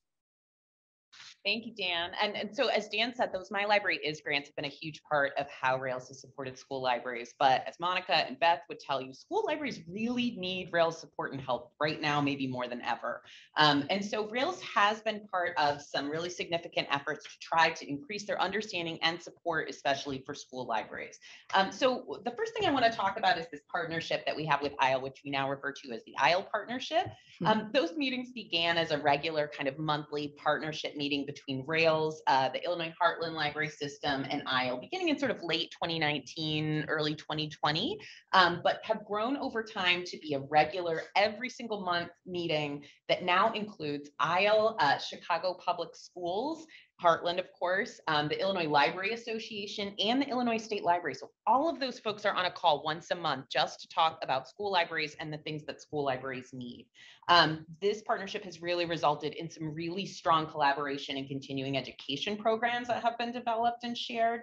Shared advocacy efforts, especially around the materials challenges issue, which I'm sure all of you are very aware is a huge issue in both public libraries and school libraries.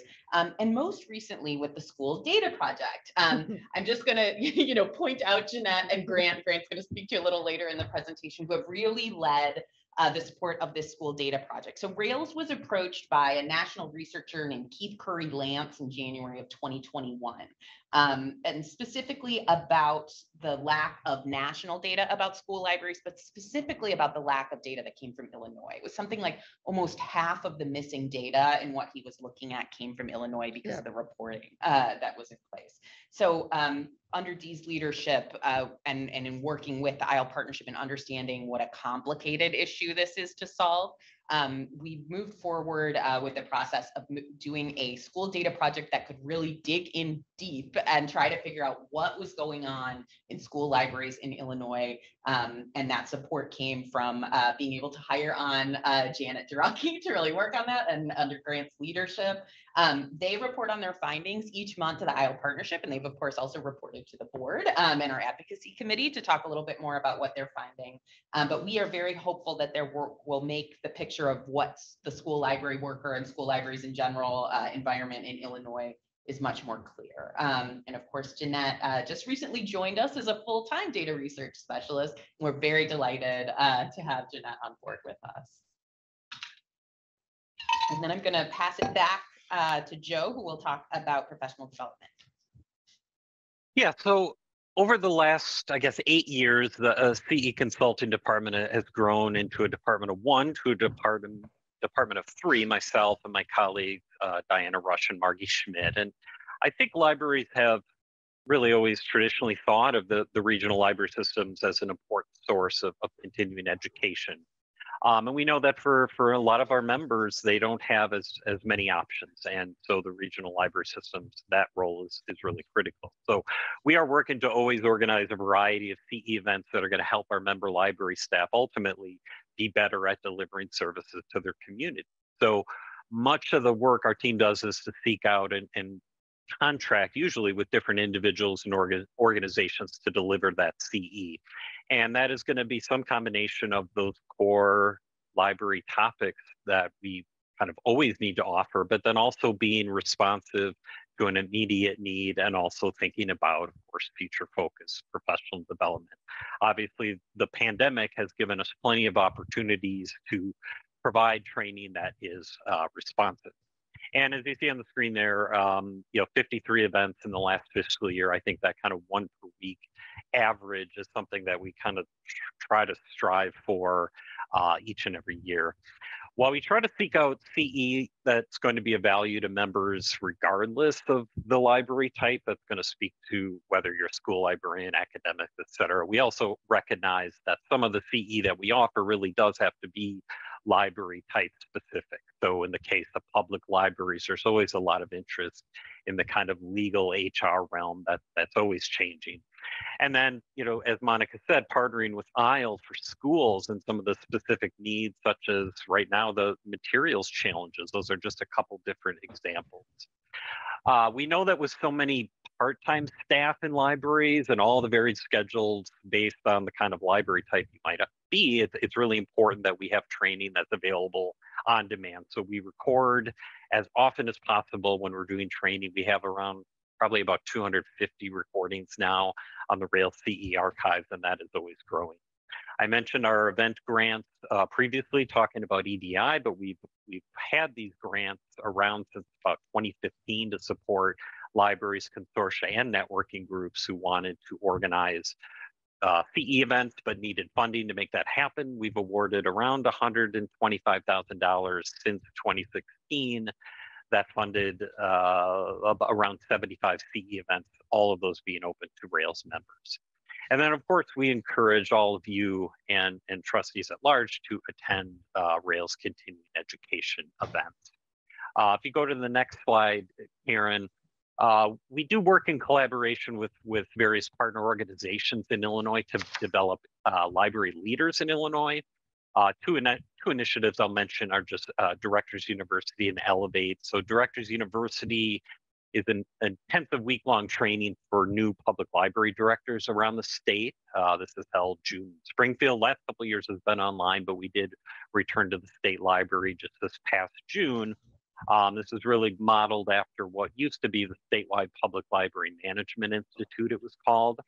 And actually, in just about a week and a half, we'll be back in Springfield for Directors University 2.0, inviting back those who had gone through the first iteration of Directors University to explore topics in greater depth and also explore some new topics. And then finally, Elevate is a broader leadership initiative that is open to library staff from all types of libraries. And each year has focused on a different aspect of leadership. Didn't offer it in 2022, hopeful to offer it again in 2023 in the spring and hopefully in person again. It's the kind of event that the sort of networking and small group discussion component is really, really critical. The next slide, Karen, we'll talk about trustee training. So Rails supports not only staff at our member libraries, but also the trustees who serve those libraries in their community. And one of the ways we do this is by offering trustees across the state access to, among other things, Short Takes for Trustees, which is a United for Libraries sort of product that are recorded on demand webinars that cover a variety of trustee training topics. We also strive to schedule training for trustees at different times of the year, topics including running how to run more effective board meetings, basic parliamentary procedure, and things like Open Meetings Act training. Just coming up in a couple months, we'll be doing a couple webinars around topics how board and directors can work better together, and again, have more productive meetings. You heard Dan talk about online roundtables, and we've worked on a few specifically for trustees that we try to integrate some training into as well. And occasionally myself and even other staff at Rails will attend board meetings and do training, particularly for onboarding of new library trustees and providing guidance in a certain area. And then it's worth mentioning too, written into our plan of service is the goal of developing a more robust trustee training curriculum, if you will, that we hope to work with our partner organizations like Heartland, ILA, and the state library to see developed in the year ahead. We all recognize that there's really a need and something of a void for this kind of training for trustees who play such a critical role. And then on the next slide, finally, and Monica hit on this a bit, but just our role and the other hat I wear of our department is consulting services. While we provide CE to build the knowledge and skills of our members, we also provide support through both structured and sort of informal consulting. Many inquiries that come to Rails often relate to like legalities in libraries and understanding that we are not attorneys. We have partnerships with organizations that can provide that expert advice. So that's why we've created things like the Freedom of Information Act and Open Meetings Act hotline, to give some assistance, again, from an attorney in this area. We have a relationship with HR Source, understanding that libraries often have a lot of issues and questions related to things, employment issues. And just in general, as Monica said, being a place for libraries to turn, whether it's policy questions, best practices, even things like interlibrary loan. I looked in the last couple months, I've gotten around 70 consulting inquiries from our member libraries, just on a whole variety of topics. And that doesn't include a lot of other Rails staff who get these kinds of questions. And we really want to be that resource, and sometimes, honestly, lifeline for our member libraries that might be in a difficult situation and just need somewhere to turn. So we take a lot of pride, I would say, in that role. So that's just a bit about consulting services. Karen, you can go to the next slide. Thanks, Joe. So I will just say that you can find out more about everything you're hearing today on our website, obviously, and in particular, we do have the what we call post pages, where we highlight, currently trending, high interest topics. You'll see the list there on the screen of what is of high interest these days. And then I do a regular podcast as well about different issues. So I'll turn it back to Monica. And we are on to strategic plan goal 4, and that is Rails leads alongside member libraries to develop and strengthen the Illinois library community and expand services to all. So again, this goal speaks to the need for Rails to collaborate with all of the other Illinois library leaders and leader organizations to find ways to expand service to the unserved in Illinois. As Deirdre mentioned in the beginning, this is something that is very important to Rails in our charge, as well as important to the members, and came out a lot in the strategic planning process. So we can move to the next slide.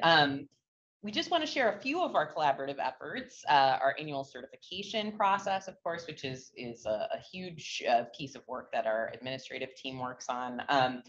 The revising of system membership standards, our ISLE partnership, which we mentioned earlier, our collaborations with IACRL. We also provide leadership and support to SLA, Special Libraries Association Illinois, including Rails' own Dan Bostrom is the 2022 president of SLA. Deirdre and I have regular monthly meetings with the Chicago Public Library Commissioner, Chris Brown, which has been a wonderful addition that we have added in the last year. And Chris has been a great partner for Rails. We sponsor many library related conferences, and our staff is very excited to get back out at some of the in-person conferences that are coming up. So we're really happy for that opportunity as well. And we partner on grant initiatives with library related organizations, many of those, which we'll talk about as well. And with that, I'm going to pass it on to Anne, who can tell you a little bit more about L2. All right, thanks, Monica. So L2 is our statewide library directory and continuing education calendar at librarylearning.org. It is a platform that's used by library staff throughout Illinois to find and register for continuing education programs, and look up and update information about their libraries, and also used heavily by system, state library, and LSAP staff in addition to our own continuing education opportunities and management of those. We also use it for internal meeting room reservations, and it's an important source of library data for us. So we host and manage the software or the platform, but it is very much a statewide project. We have many organizations that are partners and stakeholders in this that all contributed to the process of redeveloping L2 in 2020. We got a new technical backend and a new design, all intended to make the whole thing more sustainable, flexible, and user-friendly. That was funded by the Illinois State Library. And the Illinois State Library has supported L2 from its origins in about 2008.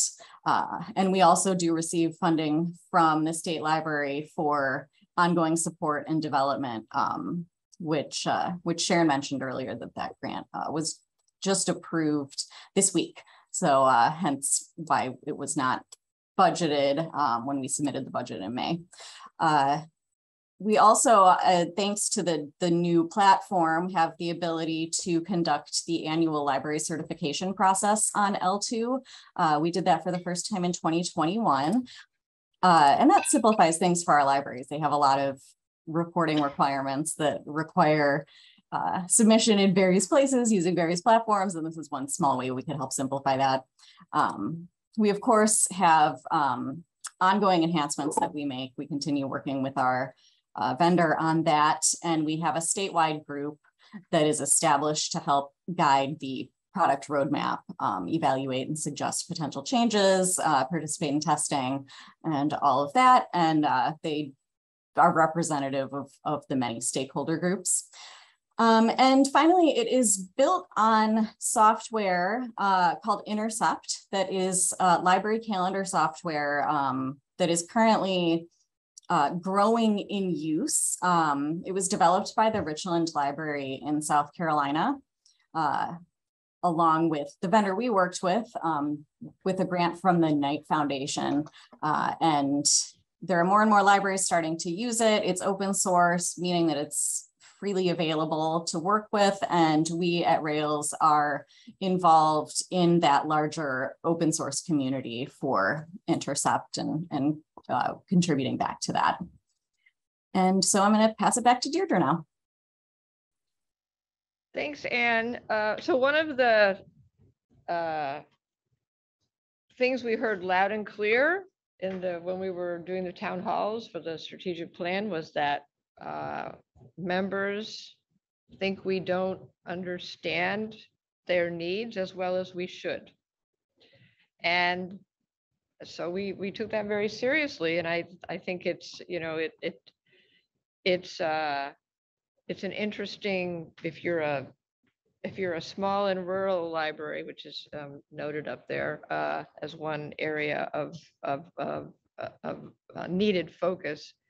It was, you know, said to us that they think we spend, you know, most of our time on large, you know, suburban libraries. And if you talk to the large suburban libraries, they will tell you that we spend most of our time on small and rural libraries, not to mention the academic libraries, the school libraries, and the specialized libraries. So clearly it's a problem in every aspect of what we do, in the sense that we need to do a better job of understanding what the needs of all of our members are and making sure that they all in turn know about and understand what it is that we can do for them, and that means that we need to communicate better. So we are going to be doing some extensive research this year into this, because we're always, you know, very focused on doing things that libraries need and being able to, you know, see the impact of those in helping libraries do a better job. So, and on that note, I'm going to turn it over to Grant, who is the key person with helping us with data and using data to tell important stories about library land and libraries. Yeah, thank you. So as highlighted before, the data team has doubled in size recently. One to two positions of Jeanette, data research specialist. We're grateful to have Jeanette on to focus primarily on the school data project for now, but eventually wade into all of the rest of the pieces of data, of Rails evaluation and analysis of all kinds of data. And I can confidently say in just about 95% of all the programs and services you've heard about today, data has been in the background of all of those, helping a lot of those projects along in various capacities along the way. So not primarily, but often we're in internal Rails programs in the background doing analysis there, but we're also working to be more available to the members, providing data resources training, consulting, hosting webinars. We recently presented at the Directors University, just getting the word about data literacy out to kind of build the data culture of libraries in Illinois. So always trying to create dashboards and reports to make data more available to all of our members, as well as surveys are a big thing in Rails, internally, externally with our members. We're constantly running surveys to gather feedback, analyze that feedback to improve all of our programs and services, and just keep pushing with all the data that we can. Back to you. Thank you, Grant. So universal service, you know, a big project, a big important goal. As I said at the beginning of this PowerPoint, it is, you know, stated in the System Act that it is our job to try to expand Illinois residents' access to public libraries. And so we do that through our Universal Service Committee, especially, but really through all of our committees, Resource Sharing Committee. We just successfully advocated and assisted in the expansion of the Cards for Kids legislation to be available to not just children below the poverty level, but it gives local boards of library trustees the ability, they're not mandated to, but they have a choice if they want to waive the fee for kids who are in unserved areas. Very proud of that. We just won the McLaren Award for that, which is an ILA award. And we will continue to work on statewide access to online resources for all libraries as well, state funded access. And I think that Dan is going to bring us home. Thank you, Deirdre. Yeah, just a few other communication and engagement tools that we think are important for board members to know about. So the first one is in 2022, we'll be updating our website. This work will probably go through 2023 as well. My colleague Brian Smith has been working on this. We issued an RFP recently, and that work is very much underway. The Rails e-news appears every Wednesday in your inbox, and it goes out to around 6,000 people. It's a huge communication vehicle that we use to reach our members and to kind of let them know what is going on. Again, Deirdre suggested reading that every single week. I do think it's a must read for system programs and services. We host regular member updates. These are system-wide forums where we talk about issues facing libraries. We talk about trends. We talk about interesting projects that are happening in our member libraries. We have one coming up on Thursday, September 29th, would suggest that all of you, if you can, to attend. We always record them. They're always available from the Rails YouTube page, so you can watch them there if you miss it.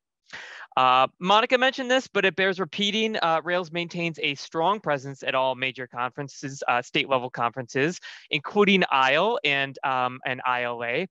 We love interacting with our members there. You see, you know, we do you know, in-person and virtual site visits. We get a chance to see our members, but for a lot of our employees who work behind the scenes sometimes and don't get out to see our member libraries a lot, this is the best place for them to interact with staff from member libraries and kind of learn what's going on out there, see the programs, talk to them at exhibits. That's a real nice way to interact. And so we always try to make our presence as personal as possible at these conferences. And I think, you know, we do a nice job of that. Just a couple of things. We invite you to follow us on social media. We're on Facebook, Instagram, LinkedIn, and Twitter.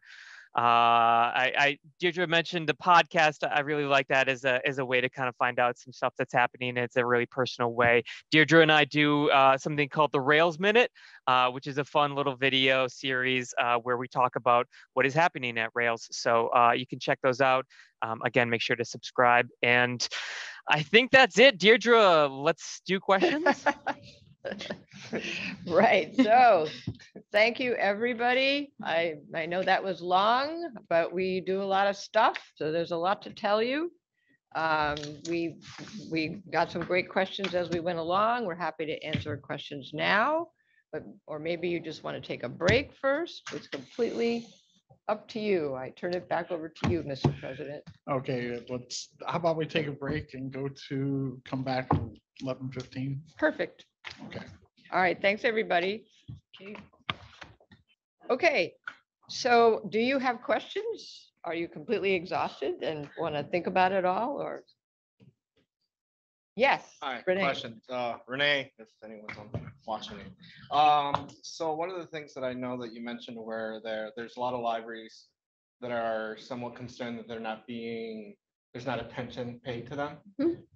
So when we were designing the website, do we have like a brand ambassador who is focusing with the marketing aspect of it to making sure that both ends, both the printing, the physical and the online are meshed together? I think so. I don't know. Are you out there, Dan? I mean, we have a consultant that's going to help them. It's the same group that did L2. So I'm assuming, yes, that we will look at both sides and user experience and the brand and all. Is that what you're? Yeah, and what you mean? essentially also that covers is it EDI? Yes. The EDI portion Of of it, course. making sure that. Yep. And accessibility. I know Yeah. that's been a And huge part of the accessibility, conversation around the new website. And Brian Smith, who is in charge of the website project, is part of the communications and marketing team. So there is sort of a natural affiliation Right. also Oh, great, with that group in terms of how that. Consultants can put in their work, but the issue is like if there's anyone from Rails that's actually making sure that everything is meshing together. Definitely. All right. And our communications and marketing director, Mary Witt, who's not here today, she's on vacation, but that's like, she's all over that. That's her thing. Yeah. But thank you. That's a good question. I had a question about EDI consultants. Do we have like a list of vetted ones that libraries can like look at to see which ones would be best for their libraries? Or are we going to work on a list like that for any libraries to consider? Because I know some of them have been going out of their way to do their own kind of research to find certain consultants. And I know some staff don't feel like they're still being heard by the consultants that they hire. So I don't know if there's like a ability for us to create that list for people to look at more closely. We have a consultants directory, just in general, online on the website as part of the consulting page. It's a little tricky sometimes in terms of vetting any kind of consultant because we can't be in the position of endorsing, people or not, or the opposite of endorsing. We've gotten into some interesting conversations with people but that doesn't mean we can't provide resources. I mean, we clearly do that. I don't know what is out there now on the website for EDI. Yeah, I can share. So when our EDI board committee first got started, we had 3 separate subcommittees, and one of the subcommittees that was their primary charge. So was creating essentially a database that would include one side of it was consultants or people who provided training to libraries, and the other side is the programming side. So that is in process. So there's already a piece that our climate team is working on that is ready to be populated and has it in there. There's always a little bit, especially when it comes to performers identifying around identities and vetting that piece of it that's a little challenging. So that's part of what we're looking at. And as Deirdre mentioned, part of what we have to share is these are people who, share this in the area, but we can't vet it or recommend particular consultants based on that just because of our position. Yeah, and we don't have the expertise anyway. We need consultants ourselves. So but resources, definitely. And the climate team is at work on that, and it should hopefully be available in not too much longer. Okay, cool. Thank you. Appreciate that. Other questions? About anything we've done so far, or just anything that's in the back of your brain that you've always wanted to ask about Rails? Maybe nothing. All right, then. So this next section is shorter, and then we'll have lunch. This is really, it's also a lot more informal. Let's have a conversation. Stacy and I are going to sort of tag team about the meetings 101, board meetings 101, because it's there's some technological formalities and legal formalities and just things like the travel reimbursement form and that kind of stuff. So You also handed out a document that has all this pertinent information. If, for those of you who aren't here, you got emailed to you. Do you have it, Juanita? What? And Rosie, yes? Okay. So to start, where to attend, obviously, big geographic area. The Open Meetings Act, as it is in existence currently, permits library systems to have what is not a physical quorum, as long as we have not all of us in one place like we fortunately are today. So, but that if board members are attending a board meeting in a public place, like a service center, and these days, one of our service centers, you count as part of the quorum. If you're attending via Zoom from your office, there's nothing wrong with that. It's just that you don't count as part of the quorum, and we need a quorum, obviously, to have a meeting. And what's the quorum number? A majority of the board, so 8. 8, okay. However, everything I just said is not currently in effect because of the governor's proclamation, the emergency proclamation that says we can meet remotely or in a hybrid, whatever. So, and we check, this has been being promulgated monthly since I can't even remember when it wasn't being promulgated, unfortunately. So we check every month. And so we keep wondering, when we'll have to go back to regular meetings, because it's more difficult to get a quorum. It just is, because you can't attend from home. But there is an effort on the part of, I don't think just libraries but certainly it came up at an ILA Public Policy Committee meeting. You, I think, were there too, right, Julie? There is an effort to sort of, change the Open Meetings Act to allow these hybrid meetings, because frankly, it's in some ways better for the public because it's easier to attend. We'll see how that goes. But just in the meantime, we're going to keep going the way we've been going for all of what we can remember, at least all that I can remember, which is we can meet via Zoom if we need to. That may change, and we'll let you know. Do you drive? Yes. I get that once this legislation goes away and it's back to regular. Yep. A place that you could attend that you could still be considered part of the quorum, but you attend remotely. What if you went to your public library? Doesn't count as, it has to be the Peoria one? No, you can attend from your public library and still be considered part of the quorum? You can attend, it says right on here, down under options of where to attend a Rails board meeting, and the second point there. Attend via Zoom from a publicly accessible room at your public building. There must be audio access so the public may attend the meeting as well. It has to be posted, the agenda, 48 hours before the meeting. This does not make it easy, but it makes it possible. Okay. Obviously, you go to a Rails service center, it's the same thing. Yeah. It's just, that's why I hope they do amend the law, but so. Okay. My name is Stacy Palmisano. I'm an administrative assistant, and I would introduce myself.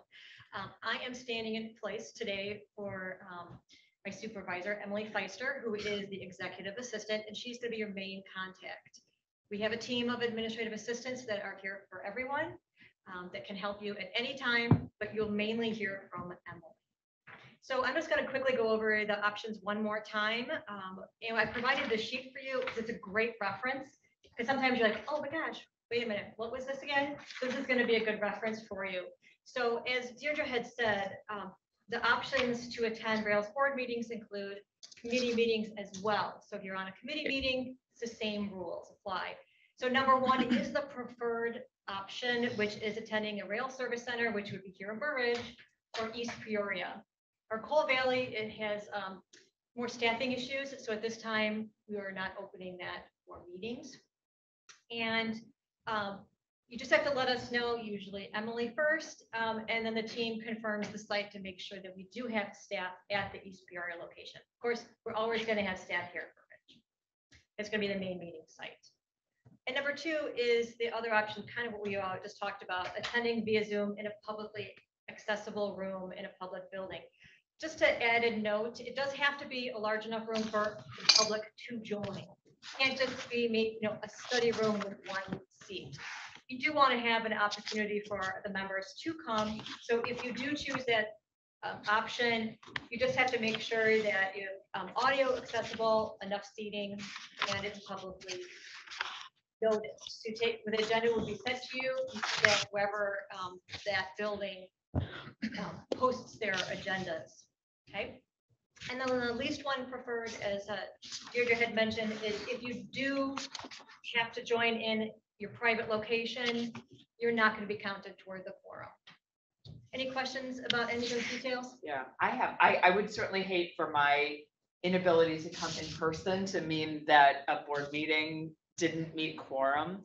So how far in advance, how would we know? Like if there's worry that there won't be enough in person, how would we know that? So That I is can, in like, your hands. Yeah. That is in your collective hands. Okay. If you respond to Emily the first time she asks you, or even the second time, maybe even the third time, but preferably, I'm not kidding, preferably the first time, what your situation, and obviously situations change, things come up, you get sick, whatever. If you let her know what your plans are, that you're going to attend and where quickly, soon, then we will be able to give people that information. But if we don't have it, we can't tell you. So that's and on behalf of Emily, who is not here, I'm saying, please. Well, because I know as soon as school starts, it's going to be I know very hard for me to drive an hour to get here for meetings during the school day. But I again would never want to be the one who tipped the balance. Because what would happen in that case? Then that board meeting would not count or not happen, or if there's no quorum, there's no meeting. There's no meeting. Okay. You can't vote. I mean, you could have a meeting and talk about things, but that's kind of a. Yeah, there could be no action taken on Right. anything. Okay. Yeah. We can help you find a public space. Yeah, near you if you'd like. Right. I definitely am Coordinate. kind of like, brainstorming, what would that look like if I ever had to do that? Hope The it's 48 never- hour thing. It's never happened. No, No, it's come Okay. close, but it's never happened. okay. To not having a quorum. Right. Okay. Are you done? Yes. Okay. Other questions about that? I know they don't make it easy, And as good, good, important point, committee meetings as well, not just this meeting. Yeah. Okay, so in the folder, very back on the right-hand side, you will find two very important forms. I've now lost.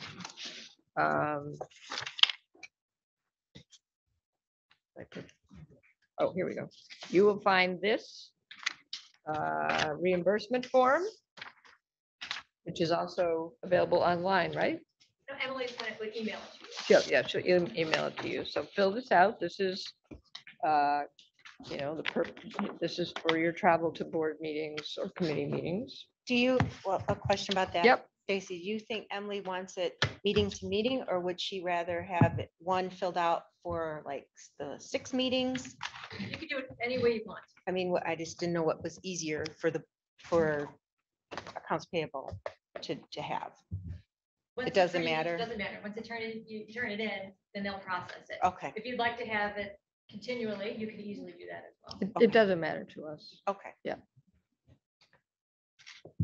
I have a quick question as Yep. well. Does it count for tollways or just the mileage to get here? Oh, tolls. Yeah, Tolls Yep. too? Okay. Yep. So that's very important and, very easy for you to do. And okay, so we'll save the rest of the folder until later. So going along, continuing on meetings 101. You talk about let me start off with how to participate. Okay. Okay. So we encourage everybody to talk, obviously. When we're not all in the same place, it's difficult, I think, to be remote, to get a word in edgewise sometimes, or to be when if we do go back, to having people at various other sites. I'm sure you guys can speak to that. When you're not here with a lot of people, when you're in East Peoria, you don't necessarily have the same ability to make a point. Yeah. And if you're in East Peoria and the meeting's going on here, don't even try to make a motion because it's not going to happen. There's a time delay. lag. So we try to remember, we put it in the annotated agenda, which Stacey's going to talk about in a minute, check with remote sites, et cetera. But it's just when you're with a group of people in a room, you just kind of leaves your mind, it leaves your brain that there are other people like, hi, Juanita. Hi, Rosie. It's just human nature, I think, so you have to really assert yourself. There is a delay when if you're at a service center, just a couple of seconds, right, Brian? But it's enough to make it a difference sometimes. The microphones are very sensitive. And I would say also on Zoom, we can hear whispering. We can hear what people are saying sometimes. So just be very careful. If you think you're whispering, but it doesn't come across as a whisper, we don't want anybody to embarrass themselves. Also, not supposed to have side conversations anyway at an open meeting, because if you're having if you guys are having a conversation, the public has no access to that. Sometimes you want to ask a question, you can't get a word in, it's inevitable, but just remember that the microphones are very sensitive, and you will be overheard, and you might not want that to happen. And you get picked up on closed caption. Yeah, and then you get picked up on, so now you cannot really escape. So yes, go ahead, Stacy. Okay, so annotated agenda. Basically, this is a script. This is an example of it. This is the agenda, and then in the red, and then I also have some blue on here, is created for the president of the board, as well as any of the committee chair people. So when you host a meeting or you're the chairperson, this is created to you by the admin staff, and it really goes through step by step, because there's kind of can tell in the beginning of meetings, there's certain things we need to say, and we follow that. And it's much easier for everyone because there's no question. We even put little pauses in there to help you along, so that opportunity to ask a question or wait for an answer. Okay. And that is created for every board meeting and every committee meeting. Okay. You won't see that if you're not the chair or the president. At the meetings, if you're familiar with a motion and a second, that'll happen. So for example, when a motion is asked, you respond by saying, so moved, Stacy. And the second person will say, second, Deirdre. I think that most of you probably have been to meetings that you've heard that, but anyone can do that. Okay, you just go ahead and step in, and then it's noted in the minutes. And then the chairperson will ask for discussion of vote or a vote. Okay, any questions on that part? Okay. And this is, really, we ask you to say your name. It makes it easier for the note taker, because they don't necessarily, you can't always tell who it is if you're not in the same room. And then after the report, the staff and the board members will ask if you have any questions. So feel free to ask any questions at that time. Okay, now we'll move on to video conference locations and sensitive microphones. Which I think we've talked about that enough. Okay. Questions about any of that so far? Any additional questions? Okay. Okay, email accounts. You'll get a separate email account. IT will work with you They should already have. today. Oh, okay. If you don't, come see me. Yeah.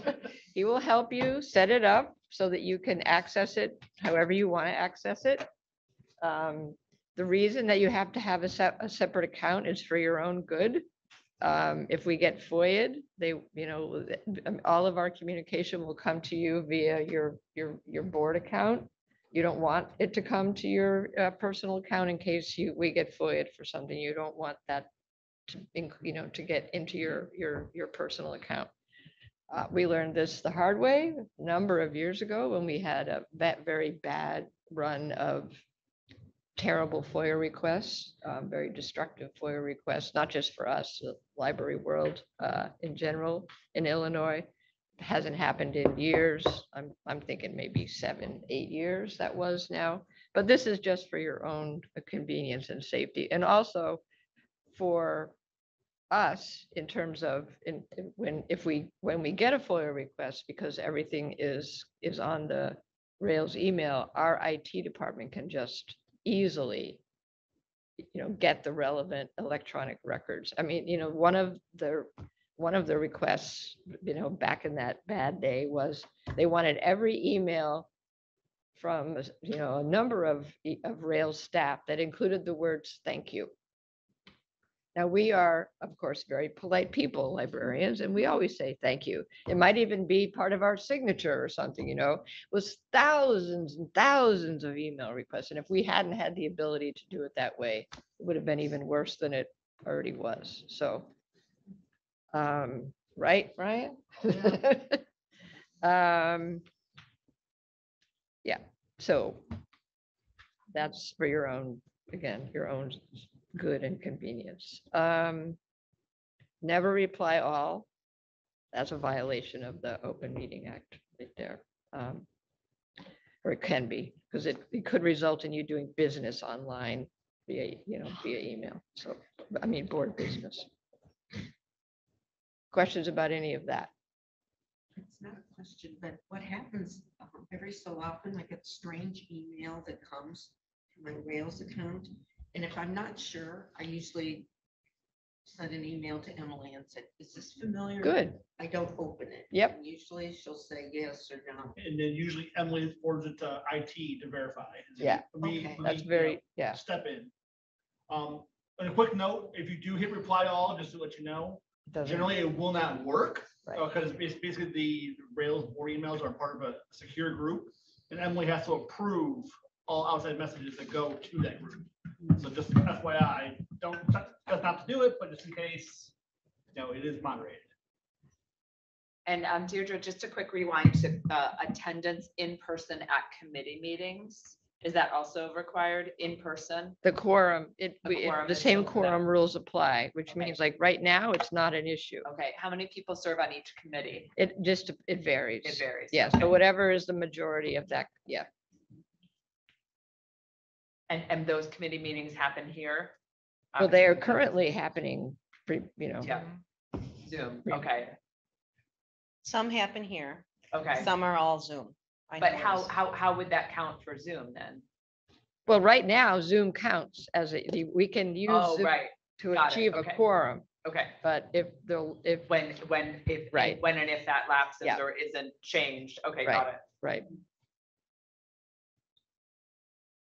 We do ask that you check your Rails email regularly. We don't send a lot of emails, but one of those emails will be Emily asking if you're attending the meeting. And if you wait until the day before the meeting every month to open your email, that won't be helpful. That's why we want to make it easy for you to be able to access your Rails email and see when you get things. And especially if in the headline, it says something about a doodle poll. Make sure, don't even, just go do it right then. Thank you. I think that's meetings 101, right? More questions? Yes. There's been, I know I've noticed that there's been some links that have been going to I don't know if it's called Mimecast. Oh, And I can't do good anything. question. Yes, Mimecast is our email security solution. If any link that comes into your Rails email address is Mimecast-ified, basically it's secured. So if you click on it, it'll have the content. If if you forward that email to like your personal account, it will not work because of that security. So if you open the link from your Rails email address directly, it should prompt you to do a like, one-time setup on your device to allow it through. Yeah, because I wanted it to, I put my email address and it wasn't working. And I was very sad that I couldn't order lunch. So, Yeah, so That happened to you too? During our break, I'll work with you. Make sure. Oh, no. Now that is a serious problem. Just like here, just these are the selections. Yeah, tell me what you want. Yeah. We'll work during our break to. Okay, no problem. Make sure you're good to go. Mine go to my spam folder. That was causing me a lot of stress. And then I found out the authentication were in spam. So. Do not hesitate to ask us ever. I mean, Emily in particular will become a very close confidant and dear friend. Yeah, I would say when I called IT, they were wonderful. They were really nice and patient and very helpful. So yes. Of course. Say that out.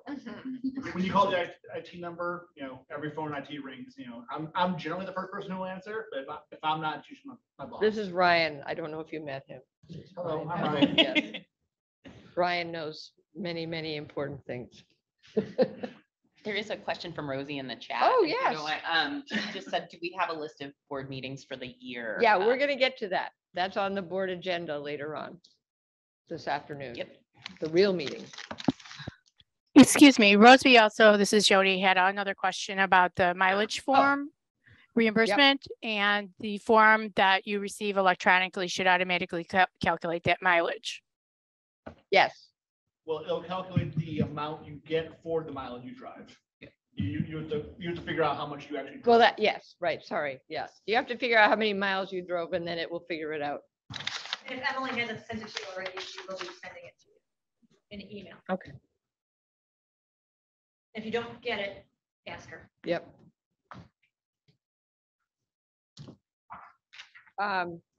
In past years, we've had a sort of a informal buddy system for new board members.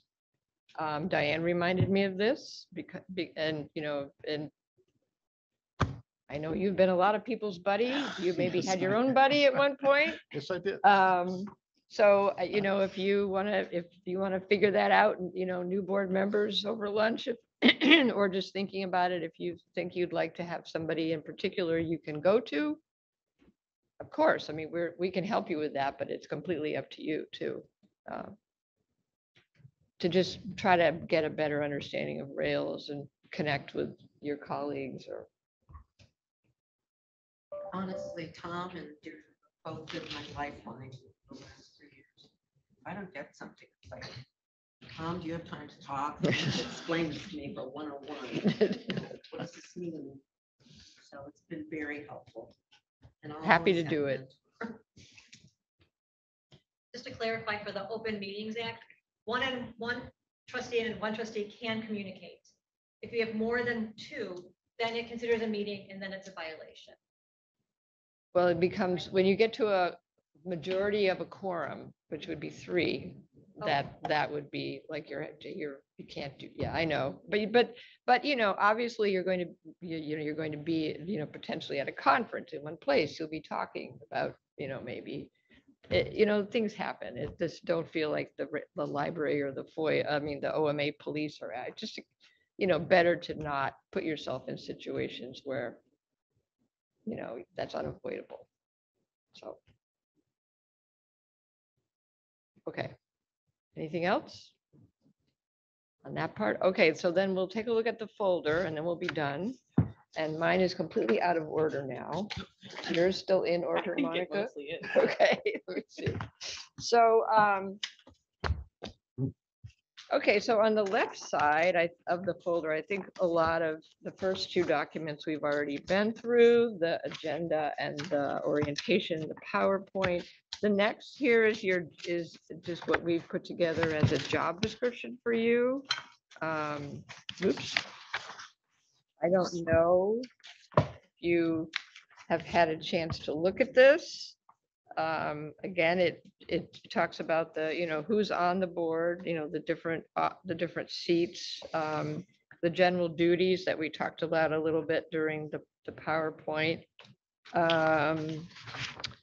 Let's see, things that we ask you to do, like be the ambassador, attend conferences, go to networking meetings. I know that some of our current board members have had fun and learned a lot going to some of Dan's networking meetings, going to some of the local networking group meetings, member updates. I mean, all of the things that we do, we welcome you to attend.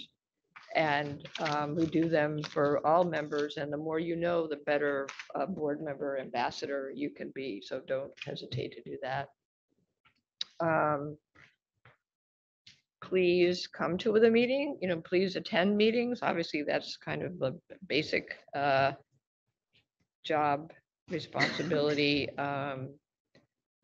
There's a conflict of interest form that's in the folder that you need to file. Right, looks like this. Right with the, hi Becky. Hi. Right with the reimbursement form. There is an annual statement of economic interest that's required. And you don't have to worry about that when it's time for you guys to do that. We will let you know. It comes to us and then we schedule that to you.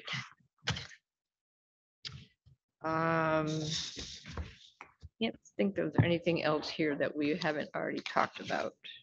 On the conflict of interest form, do you want to explain how involved it is versus The conflict of interest with the statement of economic interest? Yeah, the statement. I was hoping to avoid that. Oh, okay. I know they've revised it and it is much more complicated now, but.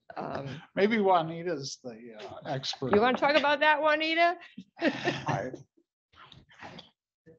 Statement of economic interest. I did have to do one as the manager of the law library, and I did see that it is much more detailed now. Like it's asking very specific questions about investments, et cetera, et cetera. So I have done it this year for the law library. So at least I am familiar enough with it so to do it again. But yeah, it was very detailed. And some people have complained that or wanted to consult an attorney before they filled it out. We did have our attorney do an FAQ about it because you can come to some conclusion.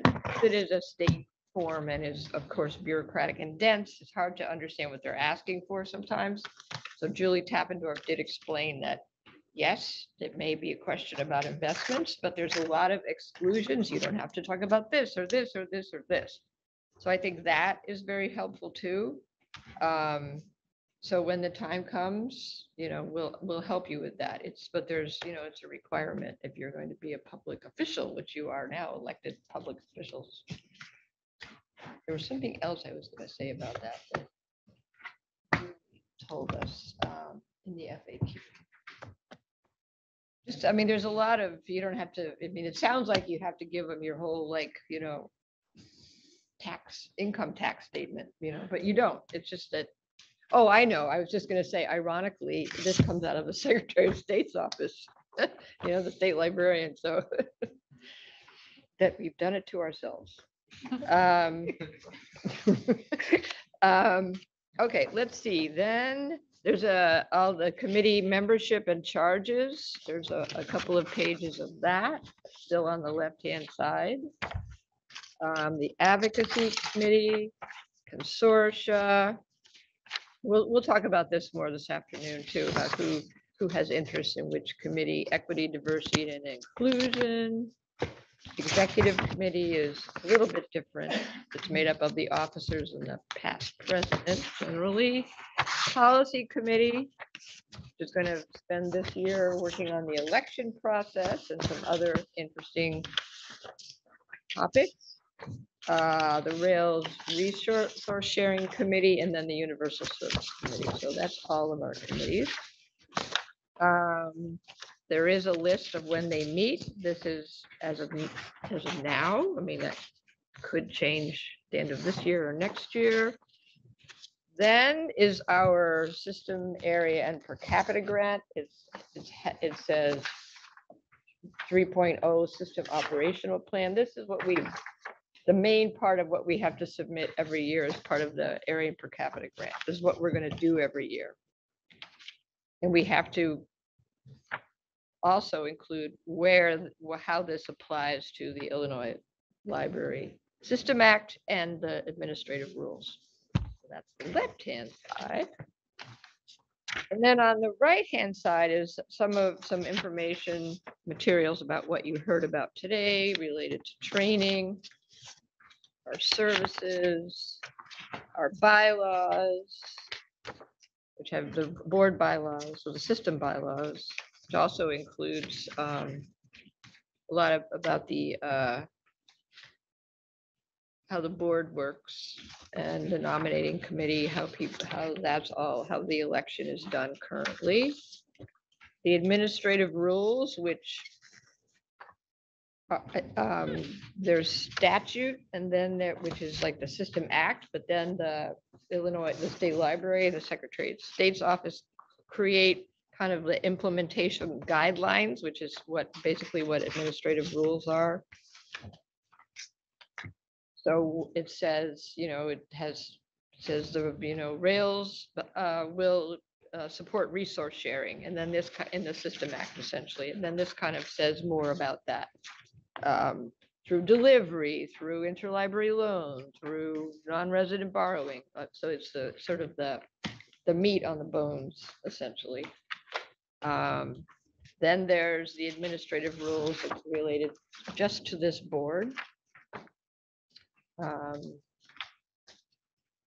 know there's a lot. And then there's the System Act itself, our Bible, so to speak. And then the last document is the recently enacted Public Act 102-0843, which is the expansion of the Cards for Kids Act, which was just passed.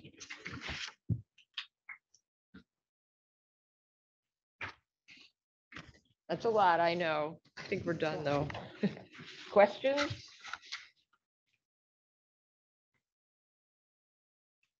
The test document isn't behind the right. The test? Yeah, the test that they have knowledge about these All right, documents. yes. I think, take it home, look it over, call me when you have questions. I have one additional Yeah. comment about the committee meeting. The meeting schedule, we decided to conclude this year. These are all approved meetings from the committee Sure, I'm getting it for on. fiscal year 2023. Even if you're not on the committee, all is welcome to join, and you will receive an email from the administrative assistant that it works for that committee, inviting you as well. But this is a heads up, okay, put on your calendars, okay? That's all. And they're fun to attend, even if you're not a member. I mean, there might be some very interesting topics come up at those meetings. Yep. Stacey, I'm noticing that different committees have different numbers of meetings. Is there a certain number of meetings that's set, or it's just whatever that group decides? That's right. It's all Okay. dependent on that group. Okay. And that may change with new chair Right. people on the group. Issues come up, issues go away. Yeah. Right. So, okay. That's it. Any questions? Any other questions? Okay. Thank you all for being so patient. Yes, and I thank you, the rail staff, for hanging by for so long with us today and providing all this input for us today. And we're getting close to noon, so I think it's probably, if there aren't any more questions, we'll adjourn. I just thought of one. Open Meetings Act certification. Mhm. If we're already certified for our Send it to library, can I Emily. just send it? Yeah. Okay, excellent. Yeah, thank you. I don't have to Yeah, I did do the that. same thing. Yeah. I do not want to take that again. I think only the secretary has to redo it, right? Or not? I don't know. Yeah. I don't know. And Emily's not here, she would know. I had my We can library find pull out. mine out. And if anybody wants a tour, maybe after lunch, the next meeting starts at 1. If anybody wants a tour of the building, happy to do that, maybe at, 20 to 1 or something like that. Okay. Now I'll stop talking, really. Okay. Thank you all for your attendance today, and we officially adjourn this meeting at 11:58. See you later.